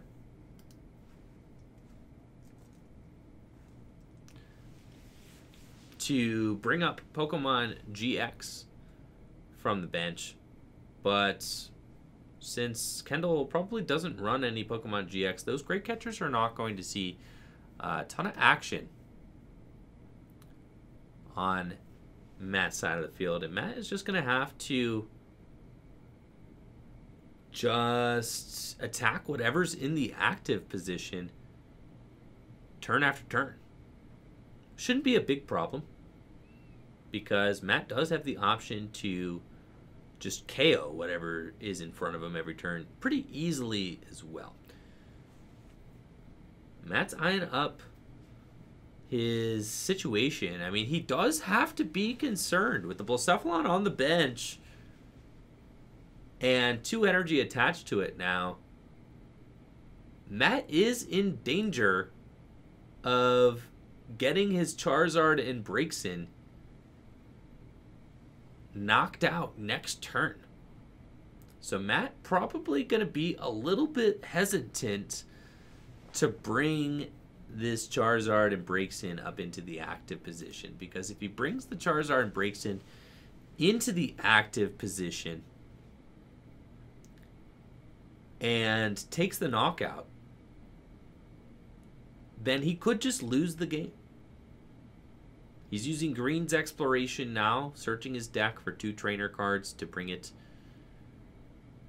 2 trainer cards, and he could grab a switch. If he gets switch, he can put the Charizard in the active. And it looks like he might decide to build up another attacker first. So I think I like this strategy from Matt. Kendall only has 1 baby Blacephalon built up at this point. And it's going to be a lot harder for Kendall to get the Blacephalon into the active position and gust out the Charizard and Braixen and knock it out. But it looks like Matt actually might be tossing the Welder strategy. I saw Matt originally looking for Tag Call Welder, and I was like, I like this. Matt is going to go for a new Pokemon, but it looks like no, instead he's getting Switch Tag Call. Okay. So maybe giving himself another Pokemon with Tag Call just in case. I think I do like that. He's getting the Reshiram and Charizard tag team. But it looks like he's going to Power Plant and probably go in with his Charizard and Breaks In. And the cool thing about attacking with Charizard and Breaks In here is that he does get to stack his hand. This Brilliant Flare attack is incredible. And thank you so much. People in the chat talking about the benefits of being a Tricky Gym sub. Yes.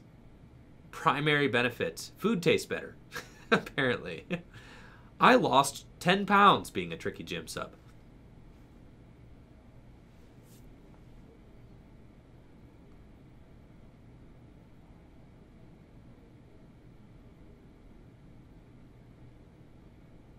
All right, Matt is going to take the knockout, stack 3 cards into his hand from his deck. And Kendall will promote a Jirachi. Kendall really could go off this turn if he's able to get 6 fire energy into his hand as well as 1 fire energy onto the Blacephalon.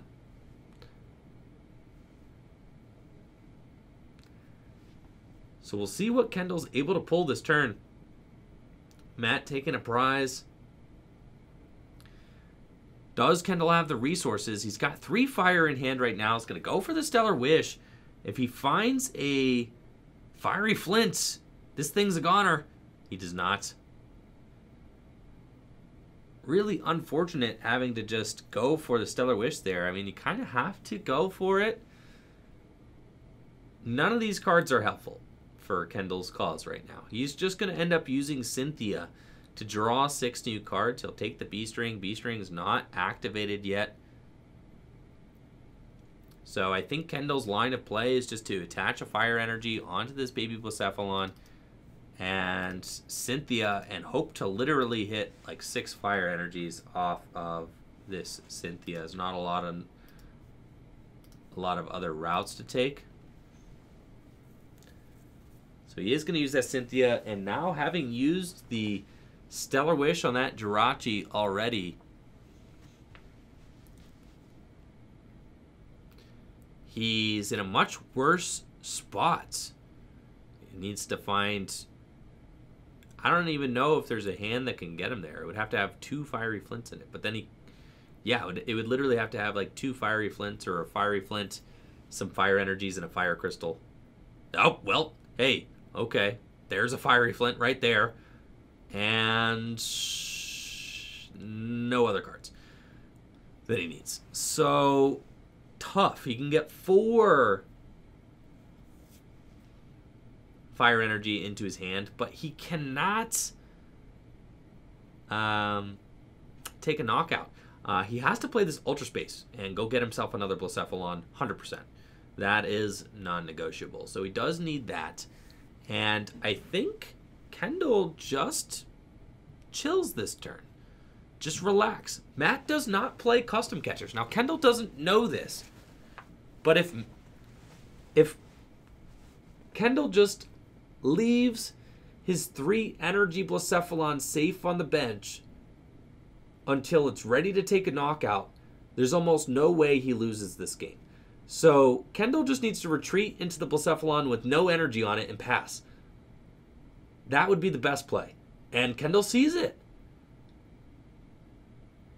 Great call from Kendall. I like this line of play a lot.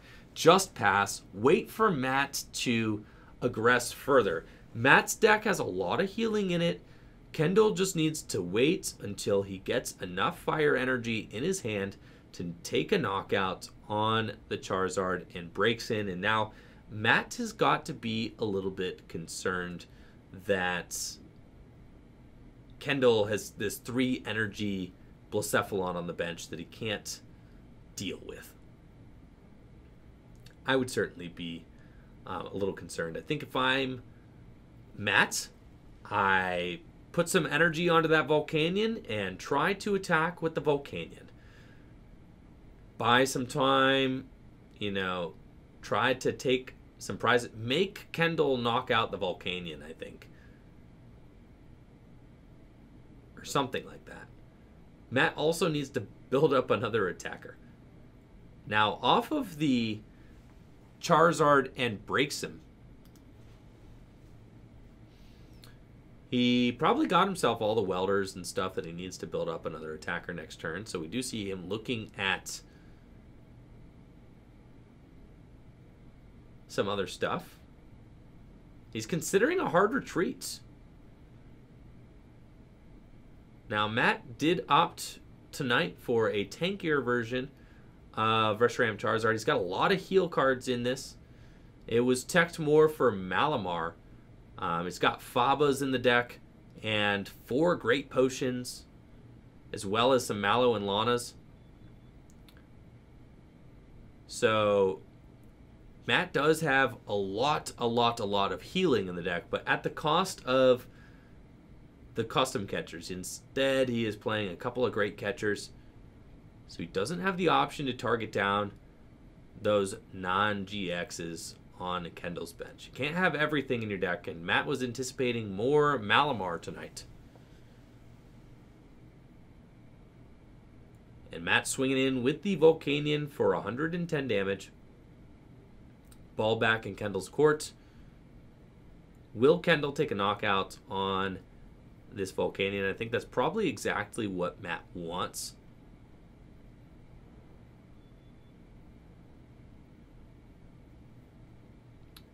Now, how does Kendall respond to this Volcanion? I think Matt would be pretty stoked to see that 3 energy Blacephalon make its way into the active position so that he can knock it out and take it out of the equation. I know that this is what he's most worried about right now. If he does, he'll go down to 4 prizes remaining, which does unlock Kendall's Beast Ring turn.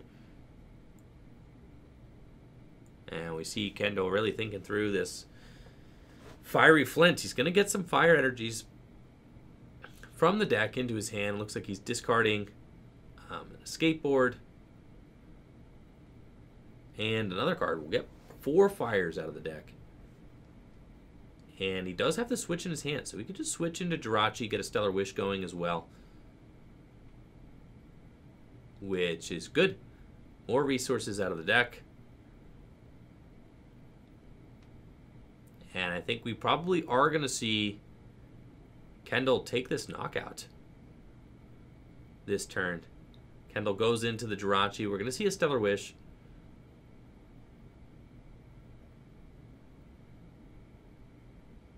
And Kendall finds Fire Crystal and another Fiery Flint. Both excellent choices. Will really get him some good fire recovery for the next turn. And it's really important that Kendall just keep this Jirachi alive. It's really the only thing keeping his deck moving and finding pieces at this point. It looks like Kendall probably going to drop a fire energy onto the other baby Blacephalon he has in play. I think that would be a fine maneuver there. He doesn't have the welder for next turn, though. So when this baby Blacephalon gets knocked out, Kendall has a lot of chips on him finding welder off of this Jirachi. And I think that might have been a welder off the prizes, which would make sense. It is a welder off the prizes. Fantastic hit there for Kendall. And it makes sense that he would have some welders prized. We saw him whiff 3 Pokegears at the beginning of the game looking for an early welder. Matt's going to use Pokegear himself. Does not find a supporter card and will fail it. He's got Charizard and breaks in the active now, ready to take down this baby Blacephalon with all the energy. Kendall's got a welder in his hand. It's a weird time for Matt to reset stamp if he does feel like he needs to stamp. He knows Kendall does have energy in his hand, which is some information. Looks like he's going to be using Cynthia and Caitlin to get greens out of his discard pile and draw 3 cards. I think it's a fine time to use the Cynthia and Caitlin since he doesn't really need anything this turn. He's got everything that he could possibly want in his hand. He's just eyeing up his discard pile, making sure he's taking stock of all of his options. And assuming we're going to see big brilliant flare for 180 damage. But will Matt opt to reset stamp Kendall this turn? It would only be a stamp to 5. Matt only has, I think, 2 or 3 reset stamp in his list.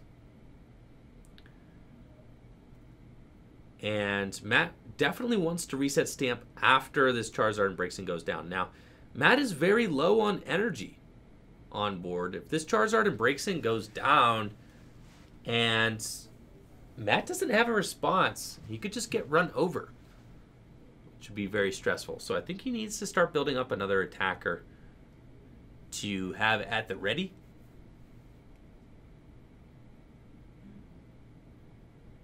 But we'll see. I think Reshiram Charizard needs to hit the bench. I mean, there's really no reason to hesitate putting it down.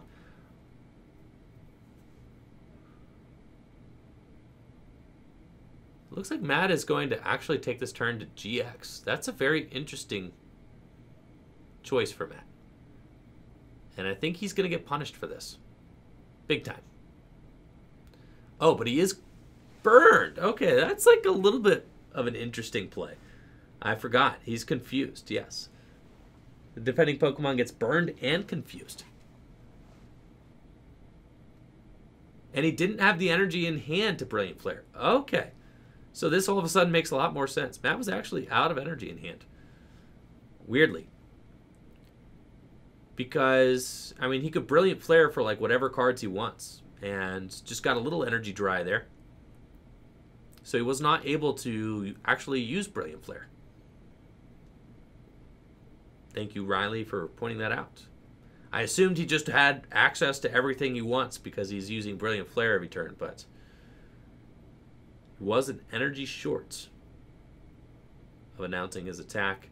I assume that's why he was going for the Cynthia and Caitlin, trying to draw into a fire energy off of the Cynthia and Caitlin. He didn't find a fire energy the turn previous off the Cynthia and Caitlin. Now Kendall going into his deck with the Fiery Flint. This is going to be a big flip if he decides to flip for this Fireball Circus. And we've seen a flip already today on stream. A flip for Confusion. Kyle Neal used his GX attack through a Bursting Burn Confusion earlier and in an exciting match against Reshiram. Will Kendall flip for his Fireball Circus? He's got 1, 2, 3, 4, 5 energy in hand right now, but he's actually going to welder onto the benched Blacephalon. Finds double switch. Wow. I think he could just switch into Jirachi. See if he finds himself a Fire Crystal and take the knockout. If he finds Fire Crystal off of this Stellar Wish, Matt would be in a pretty devastating spot, I think. But I think Matt also loading up these Volcanions. Wow. Kendall does not find the Fire Crystal. Instead finds Giant Hearth and B-String. Opts for the B-String. I think I like the Giant Hearth grab a little bit better. He's got multiple B-Strings in hand. And it's really weird. It's like he doesn't want to bring up any of these Blacephalons with all this energy on them. I think we might just see Kendall swing for 150. Which hurts. I mean, he had so much energy in his hand. But Blacephalon swinging for 150 damage. I think at this point, Matt is cool. I mean, he's got all the heal cards in the world. He definitely has 3 great potions in this hand. He's just going to go boom, boom, boom, heal that all off, and start swinging with these baby Volcanions because, yeah, it's game time, fellas. This is what Matt has been waiting for, was an opportunity to heal his big boy and take some prizes with the little Volcanions. Matt cannot use greens because he used Mallow and Lana, so put that back in your deck, Matt. The greens comes back to the hand. Very good. Judge Natalie is on the case. And now he does need to shuffle his deck, I believe, because he saw the cards in the order they were in. So we're probably going to have Matt shuffle his deck. It is a casual tournament, so we're not going to institute so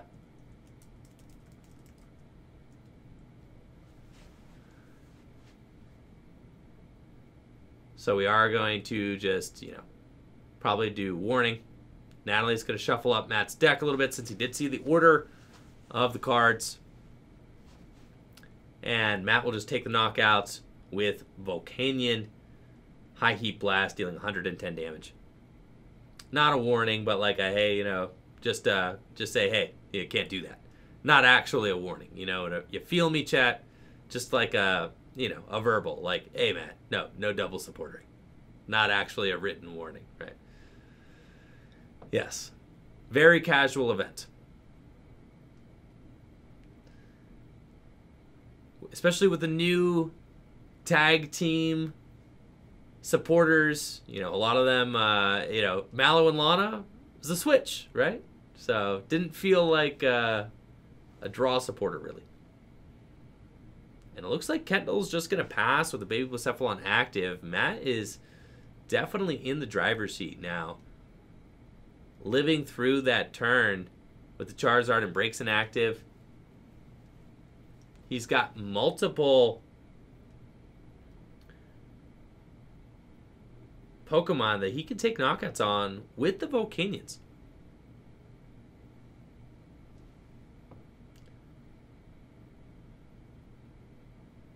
And he's just going to continue putting on pressure with a High Heat Blast, 110 damage turn after turn. All 3 Pokemon on Kendall's board can be knocked out with Volcanion. And it looks like Matt is going to get a Faba into his hand with that greens, and the Faba will be very powerful for stopping this Jirachi escape board shenanigans, which is something that he wants to do desperately because the Jirachi is clearly the lifeblood of this Baby Blacephalon deck. So we see Matt trying to take care of that in any way he can. Kendall going to use Acrobike, discarding an escape board.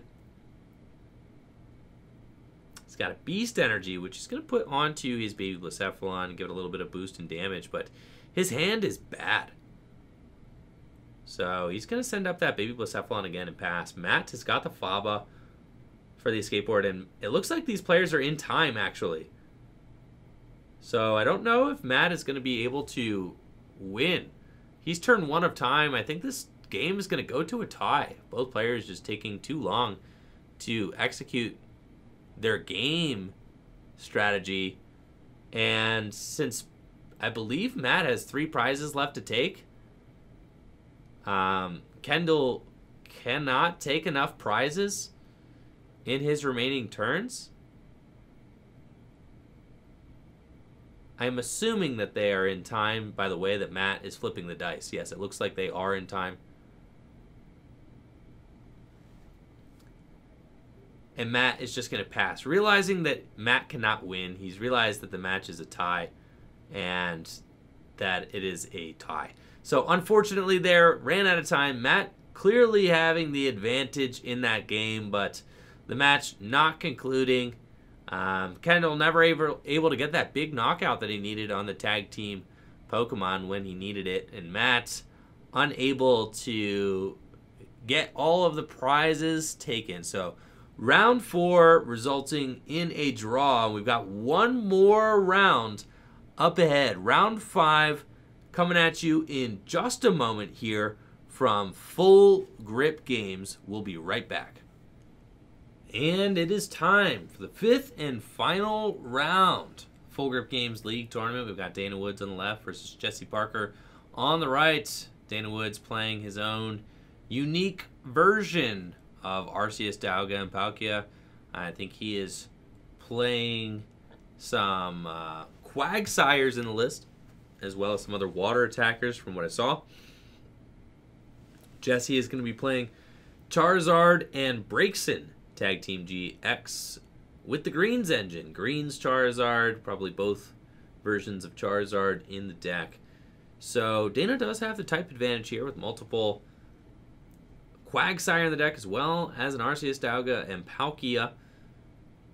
I think it is probably a little bit more similar to traditional Quagsire decks, traditional Nagquag decks, than maybe a New Age ADP deck from what I saw before the tournament. So Dana probably going to be leaning on Quagsire to try and get some big Hydro Pump attacks announced. I do see an Arceus, Dialga, Palkia proxy in his hand, it looks like. And if Dana can get his board position established, he should be very favored in this match. Now, we did see that Jesse is playing custom catchers. Jesse could attack Dana's board position by taking out key components like Quagsire, Woopers, Poiples, things like that. We see that Dana does have an Arceus, Dialga, Palkia in the active position. No fear on this man. I mean, he is playing against a Greens deck. So this could be a little bit of a slow start from Jesse. Jesse isn't going to be getting the turn 2 Reshizard attack for 300 damage. Greens Charizard does not do it. So Dana does have a couple turns to establish his board and get cooking.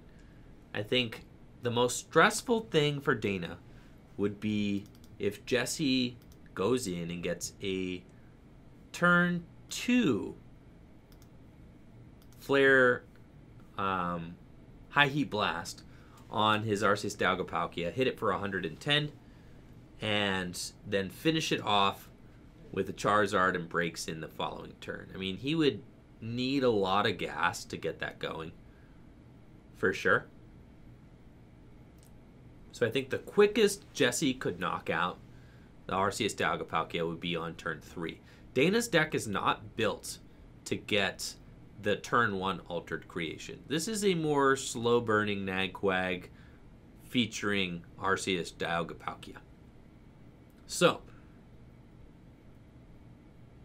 Jesse's got a turn 1 Cynthia and Caitlin. And thank you so much, Trainer Chip, with the host and 26 viewers. Welcome, welcome, everybody from Trainer Chip's channel. Thank you guys so much for joining us. We got our 5th and final round of the Full Grip League Tournament.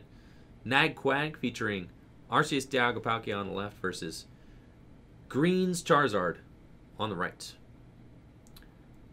And with Jesse going for the Cynthia and Caitlin, not the strongest turn 1 supporter from him.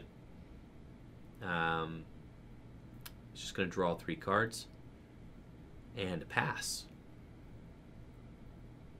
Dana now has got to be pretty excited about that slow start from Jesse, because time is going to be Dana's friend. If Dana has time to set up, he is going to be able to overwhelm Jesse's water weak Pokemon very quickly.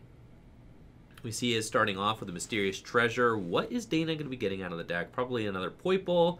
Nope, it's a Mewtwo and Mew Tag Team GX. Check that thing out. All right. You go, Dana. Get that Mewtwo and Mew Tag Team GX out on the field. All right.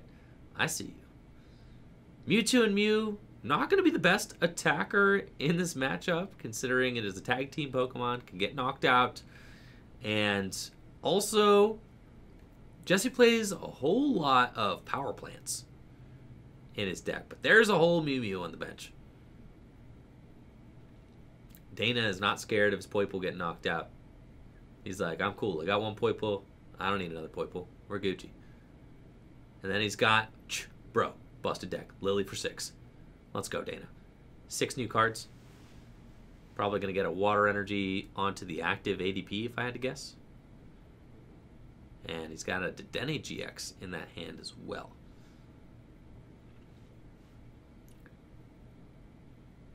So I'm anticipating we're going to see a Water Energy come down onto the ADP, and then maybe next turn if we can find a... I mean, he's got everything he needs to really go off next turn. He's got a great-looking hand, so long as Power Plant doesn't come down. But I'm thinking that Jesse might opt to use that Heat Factory instead, which means that Dana's going to get another turn of abilities, which he definitely wants.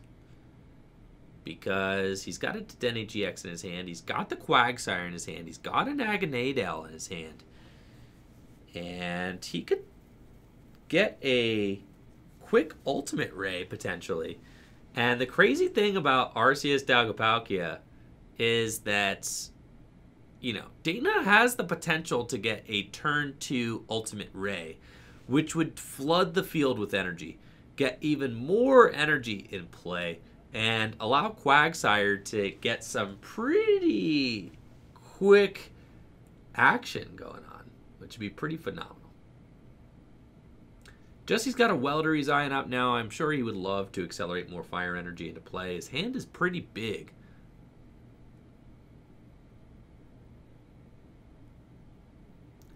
And Jesse has got to be pretty excited that Dana has 2 Tag Team Pokemon GX in play, because that really is going to give him a pretty straightforward path to victory. If Jesse can just knock out both those tag teams, it's game over. Before, you know, without the Mewtwo and Mew liability on the bench, Jesse's path to victory is looking much more sketchy, because he needs to go through the Arceus Dalgopalkia and then potentially 3 Quagsires. Having to beat 3 Quagsires is really ridiculous. It looks like Jesse is potentially trying to swing with the Volcanion. Using Welder onto Volcanion. He wants to soften up with Volcanion and then maybe transition into a Flare Strike next turn. But his hand is just dry. I mean, there's no energy in that hand, so he can't use Heat Factory. And it's just going to hit for 50. And Dana could just make it happen. Make it happen, Dana. Let's go. He's got the Naganadel. He's got Quagsire in his hand. He's got a Pokemon Communication as well, and a Dedenne GX. So he can use Pokemon Communication, trade probably the Arceus Dalgopalkia or the Quagsire. I personally would like to see him save that Quagsire in his hand and throw that back into the deck. That seems way more valuable to me. I think he just needs to get another Wooper out into play. Oh no, it's Blastoise. There's Blastoise and Piplup, and we see Jesse taking a look at that. Blastoise, let's make it rain, chat. Show your Squirtle emotes if you got them. We got Blastoise and Piplup hitting the field. This thing is a hoss. My goodness. Splash Maker, 150 damage. And you get to attach 3 water energy from your hand to your Pokemon any way you like. If you do, heal 50 damage from those Pokemon. My goodness. And that dude is hitting the bench, because why not? And then did a change incoming, I'm guessing, right? Or an Erica's. All right, we got an Erica's for a few first. He's going to draw some cards with Erica's Hospitality. I just see 3 new cards. And he's got Acrobike and some stuff he doesn't really want to discard, discard. So that's unfortunate. I think he probably should have just gone for the day-day change. But, chugging through the deck now. He's got Acrobike. Going to discard Wooper in favor of a Pokemon Communication. He's going to toss Quagsire back into the deck. And I am hoping that we do see a day-day change. Oh, instead, it's going to be Volk Prism Star. I don't think Dana has a Metal Energy. So I don't think Dana is going to be able to get that turn 2 Arceus Dialga Palkia attack. Which is why I really want to see him use Day-Day Change this turn. Because that seems essential. He needs to draw cards. He needs to see more of his deck. I think this is a little bit too slow with the Volcanion. And Arceus Dialga Palkia just being in the active.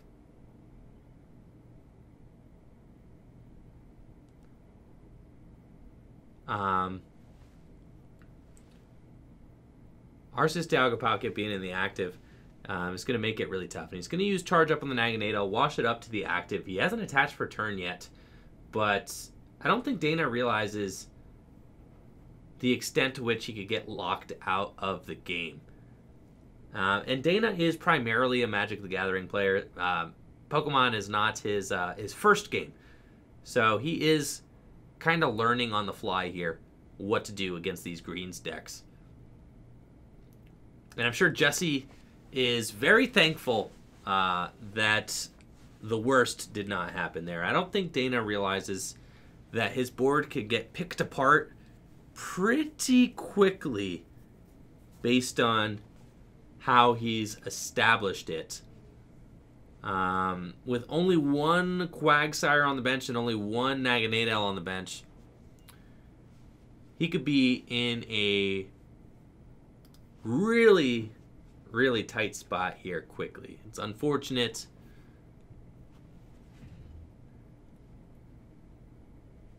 We see Jesse using Green's Exploration. Jesse is going to get to handpick some cards out of the deck. And we see Jesse's Green's deck actually running Giant Hearth, which is interesting in addition to the Heat Factory. He's going to replace his own Heat Factory, get some Fire Energy out of the deck. His hand is completely fire dry. I'm realizing now, looking at Jesse's Volcanion, I'm realizing now why I did not recognize the Volcanions earlier that I saw. It's because I'm very used to Volcanion being holographic. I don't think that I have seen the non-holographic Volcanion too often. So that's going to be my excuse, all right, fellas? Is that the non-holographic Volcanion threw me for a loop.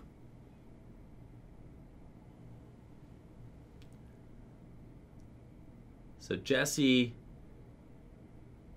going to be deciding what he's going to do here. Is he going to use an attack, High Heat Blast, or is he just going to use Flare Starter? Yep. Get another fire onto his Reshiram Charizard. I agree with that. Dana, I think, top decks a supporter miraculously.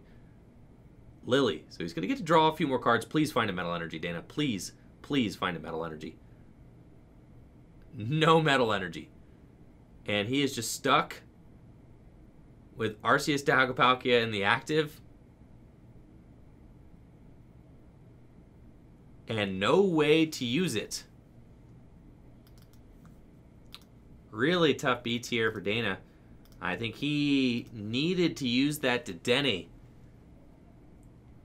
earlier. I'm going to say it over and over and over again. Dana, if you watch this back, there's a couple things you needed to do. You needed to not bench that Mewtwo, and you needed to Day-Day Change a couple turns ago.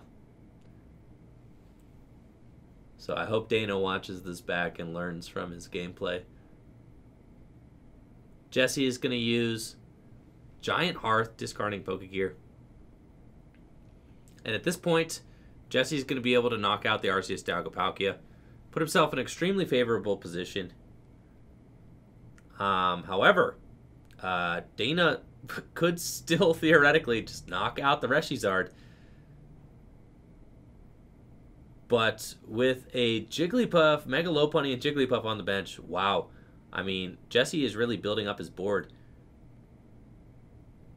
And if Dana drops, you know, another GX, could be in really tough spots. And I think that Jesse is actually just going to take this knockout with the Mega Lopunny and Jigglypuff. And this is the safest thing Jesse can do, because this thing's not weak to water. So he is totally taken this game and taken the slow start from Dana and just switched it around on him, putting himself in a very advantageous position with the Mega Lopunny and Jigglypuff taking these 3 prizes, leaving the Reshizard safe on the bench.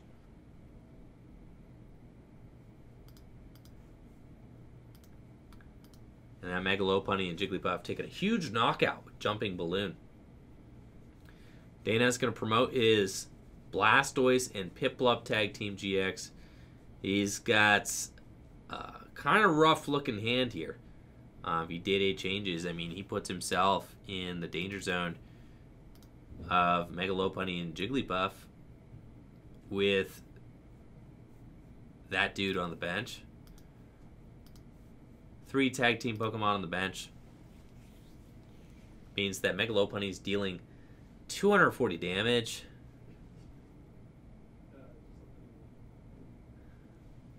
So I'm very concerned that Dana is not going to have a way around this.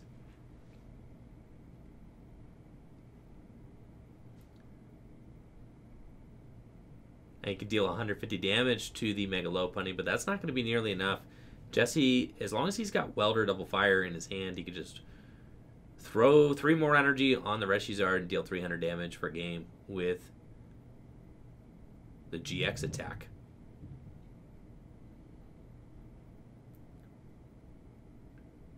Oh, wow. Yo, Dana has got the custom catchers to bring up the Reshiram and Charizard. No way, dog. Oh, he's got it. Knockout on the Reshi with great catcher. Let's go. That's insane. Oh my gosh. Splash Maker dealing 300 damage to the Reshizard. Now Jesse's got Mega Lopunny and Jigglypuff. And he's got to figure out a way out of this one. I can't believe Dana had it, bro. He just had the knockout. Absolutely insane. Jesse is just going to promote a Volcanion with no energy on it and take stock of where he's at now. He could deal 240 damage to something with the Mega Lopunny. 240 damage isn't quite enough to knock out Blastoise or Mewtwo. Let's see, Bubble Launcher GX. I'm going to read this. It's 100 plus. If your opponent's active Pokemon is now paralyzed, if this Pokemon has at least 3 extra water energy attached to it, does 150 more damage. So Dana could theoretically Bubble Launcher GX the Mega Lopunny for a game next turn. If he's able to get 3 more energy onto the Blastoise and Piplup, now Jesse could double Custom Catcher up Quagsire and knock it out. That feels really bad. And then maybe double Custom Catcher up to Dene and take it out for game. That could be a potential route forward. Now, Dana doesn't actually have a way to get 3 more energy into play next turn because his Naganadel can only charge up 1. So Dana doesn't actually have access to Bubble Launcher for the next 2 turns. He needs to buy himself a couple more turns, so I don't think he has a great path forward. It looks like Jesse is going to stamp Dana and then probably soften up this Blastoise and Piplup with Volcanion, we see we see Jesse using Tag Switch to put an energy from the Mega Lopunny onto the Volcanion. So we're going to see a High Heat Blast for 110, and then he can finish off the Blastoise and Piplup for game with Mega Lopunny the next turn. So I like this two-step plan from Jesse. Should be safe. I don't think that there's anything... Oh, he's going to stamp him to 3 and Jesse and James, making him discard 2 cards. That's a pretty tough play. I like the Jesse and James with the stamp. I think it's cool. You can totally eliminate your opponent's hand. And 110 damage coming down onto this Blastoise and Piplup. Dana with 2 cards in hand. That Metal Energy that he needed a turn ago is now here. And I'm sure that Jesse has Energy Double Custom Catcher in his hand. So Dana would need something pretty profound to play out of this. And I think he most definitely needs to... I mean, he's only got a 1 metal and he's got 1 water. There's nothing really he can do. He's just going to use Splash Maker and take a knockout. And Jesse has just got game with a Fire Energy, I was assuming. But he can Green's Exploration, I think, for a Fire Crystal, get the Fire Energy back that way. And Jesse will take the game with Mega Lopunny and Jigglypuff, dealing 240 damage, and that's it. Jesse taking the dub. Dana's very exciting Nagquag deck. Wow, what a trip. What a trip for sure. There was definitely potential there. Dana could have taken that game, I feel like, if some things were routed a little bit differently. I think there was definitely some really cool, exciting plays. Getting to watch Dana's Blastoise and Piplup take out a Reshiram and Charizard for 3 prizes was probably the highlight of my night. Very, very cool decks, and congrats to Jesse Parker on the win. Jesse with the win, and thank you so much to Birdman42 for the sub. But Jesse, that very creative looking Charizard, I'm just calling it Green's Charizard. I was calling it Green's Reshi. Oh, it's hard to not say that. You know, so like Charizard and friends. Green's Charizard. Because I'm assuming you got the Reshizard and the Charizard and Braixen in the deck, right? Yes, yes. So tell us a little bit about your inspiration and what your thoughts are of Charizard and Braixen in the Greens engine now. So I got the list is actually from Omnipoke's channel. Cool. Joe Bernard. He posted the list. It's like 1 or 2 cards off his list. It's basically just like Greenzard with like kind of a control package in there, you know, with supposed to be Stamp, Surge, you know, Jesse James Mars, yeah. Yeah, that combo you can eliminate your opponent's hand. And it's pretty easy to do, you know, with being able to search out 3 cards, and you don't have to show your opponent, so it's kind of like a surprise factor, like, you know, they don't see, because before you'd have to like Greens for your Lieutenant Surge, and I'm like, okay, I know it's coming, but Stamp. Yeah, so which is great in like a best of 1 format because they don't really see it coming, but yeah, actually, I like the breaks in Charizard more than I thought I would. It's funny because like with hitting, the difference between hitting like 180 and 230 is like almost non-existent. It doesn't really matter. Yeah, 230 is still 2-hit KOing all tag teams, and 180 is too. Right, right. So having the Reshizard as like a one-of is, I find it to be nicer because like obviously it takes a little longer to charge up, and you don't have Outrage, but a lot of the games I don't really find myself using Outrage. Right. So because you're using you know, Volcanion early if you start it, and yeah, it's really nice. It's really, you can really just build fat hands, and if your opponent doesn't stamp you, it's like, oh, you just have a field. You have the whole deck at your disposal the whole it's game, crazy. Which is crazy, and I really like that you can Greens for pieces to just get your Charizard and Braixen attacking, and then you can use Charizard and Braixen's attack to get you a backup attacker. Yes. So you get the Welder and the Fire Energies, or the pieces you need to then Welder again next turn. Or the Gust cards you need. Or the Gust, Yeah, all that. So yeah, it's really nice because also what I didn't see is actually in the Pidgeotto matchup, having that GX move available to you. It's a Zeraora GX move. Yes. For 1 energy. It's a Nitro Tank. It's a Nitro Thunderclap Zone. Not Thunderclap Zone. What's it called? Full Voltage or Full something. Voltage GX. That's it. It's just in line with those. Yeah, it's really nice. So that's really cool, and I think gives the Charizard, you know, Greens decks another dimension against the Pidgeotto deck. Yeah, so. and it's really nice sometimes just to use a GX move, like on your first turn. Like if you start Charizard and Braixen, just slap the if you have even just 1 or 2 energy in your discard, like using Yeah. a GX move to charge up 2 energies, For so sure. you don't have to use a welder next turn is really good. Because you're not going to double blaze GX in every match. Yeah, right. So- And yeah, I think the main thing I changed from Joe's list was he's playing great catchers where I'm playing the custom catchers. So I think that's and the it. custom catchers looked really good in the greens Yeah, list I think tonight. that Yeah. I feel I still am like on the custom catchers. It takes up more deck space, obviously, because you can't just play 2 Right. great catchers and call it a day.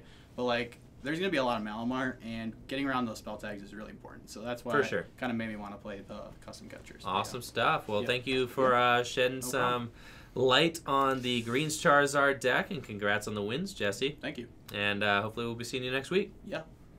And that is it for the Full Group Games League Tournament. Thank you guys so much for tuning in. We are going to be rating Tag Team. We've got JW and Riley doing their tag team stream tonight, so make sure to go give them a warm welcome when we pitch the stream over to them right now. Thank you guys all so much for watching the production tonight. Make sure to check out fullgripcodes.com if you're looking for PTCGO codes from Cosmic Eclipse, Unified Minds, Unbroken Bonds. We've got them on fullgripcodes.com right now. Instant delivery when you order codes from the site. And also make sure to check out fullgripgames.com for all your TCG singles, deck boxes, sleeves, accessories, things like that. We got them all at fullgripgames.com, as well as bulk for booster boxes. If you're looking to trade in your bulk, we're accepting 3,000 bulk traded for a booster box. Make sure to check out fullgripgames.com. You guys rock. Thank you so much for the viewership. Make sure to give the channel a follow if this is one of your first times tuning in, and hopefully you all have a great night. Let's pitch it on over to Riley and JW now. Make sure to tell them I said hey. All right? Take it easy, y'all. I'll be back tomorrow morning, 10 a.m. Eastern Standard Time. Tempest in here with the hot sub. Thanks so much, Tempest. Let's get a big old party over to Riley and JW's channel. JW just won the Richmond, Virginia Regional Championships. Take it easy, y'all.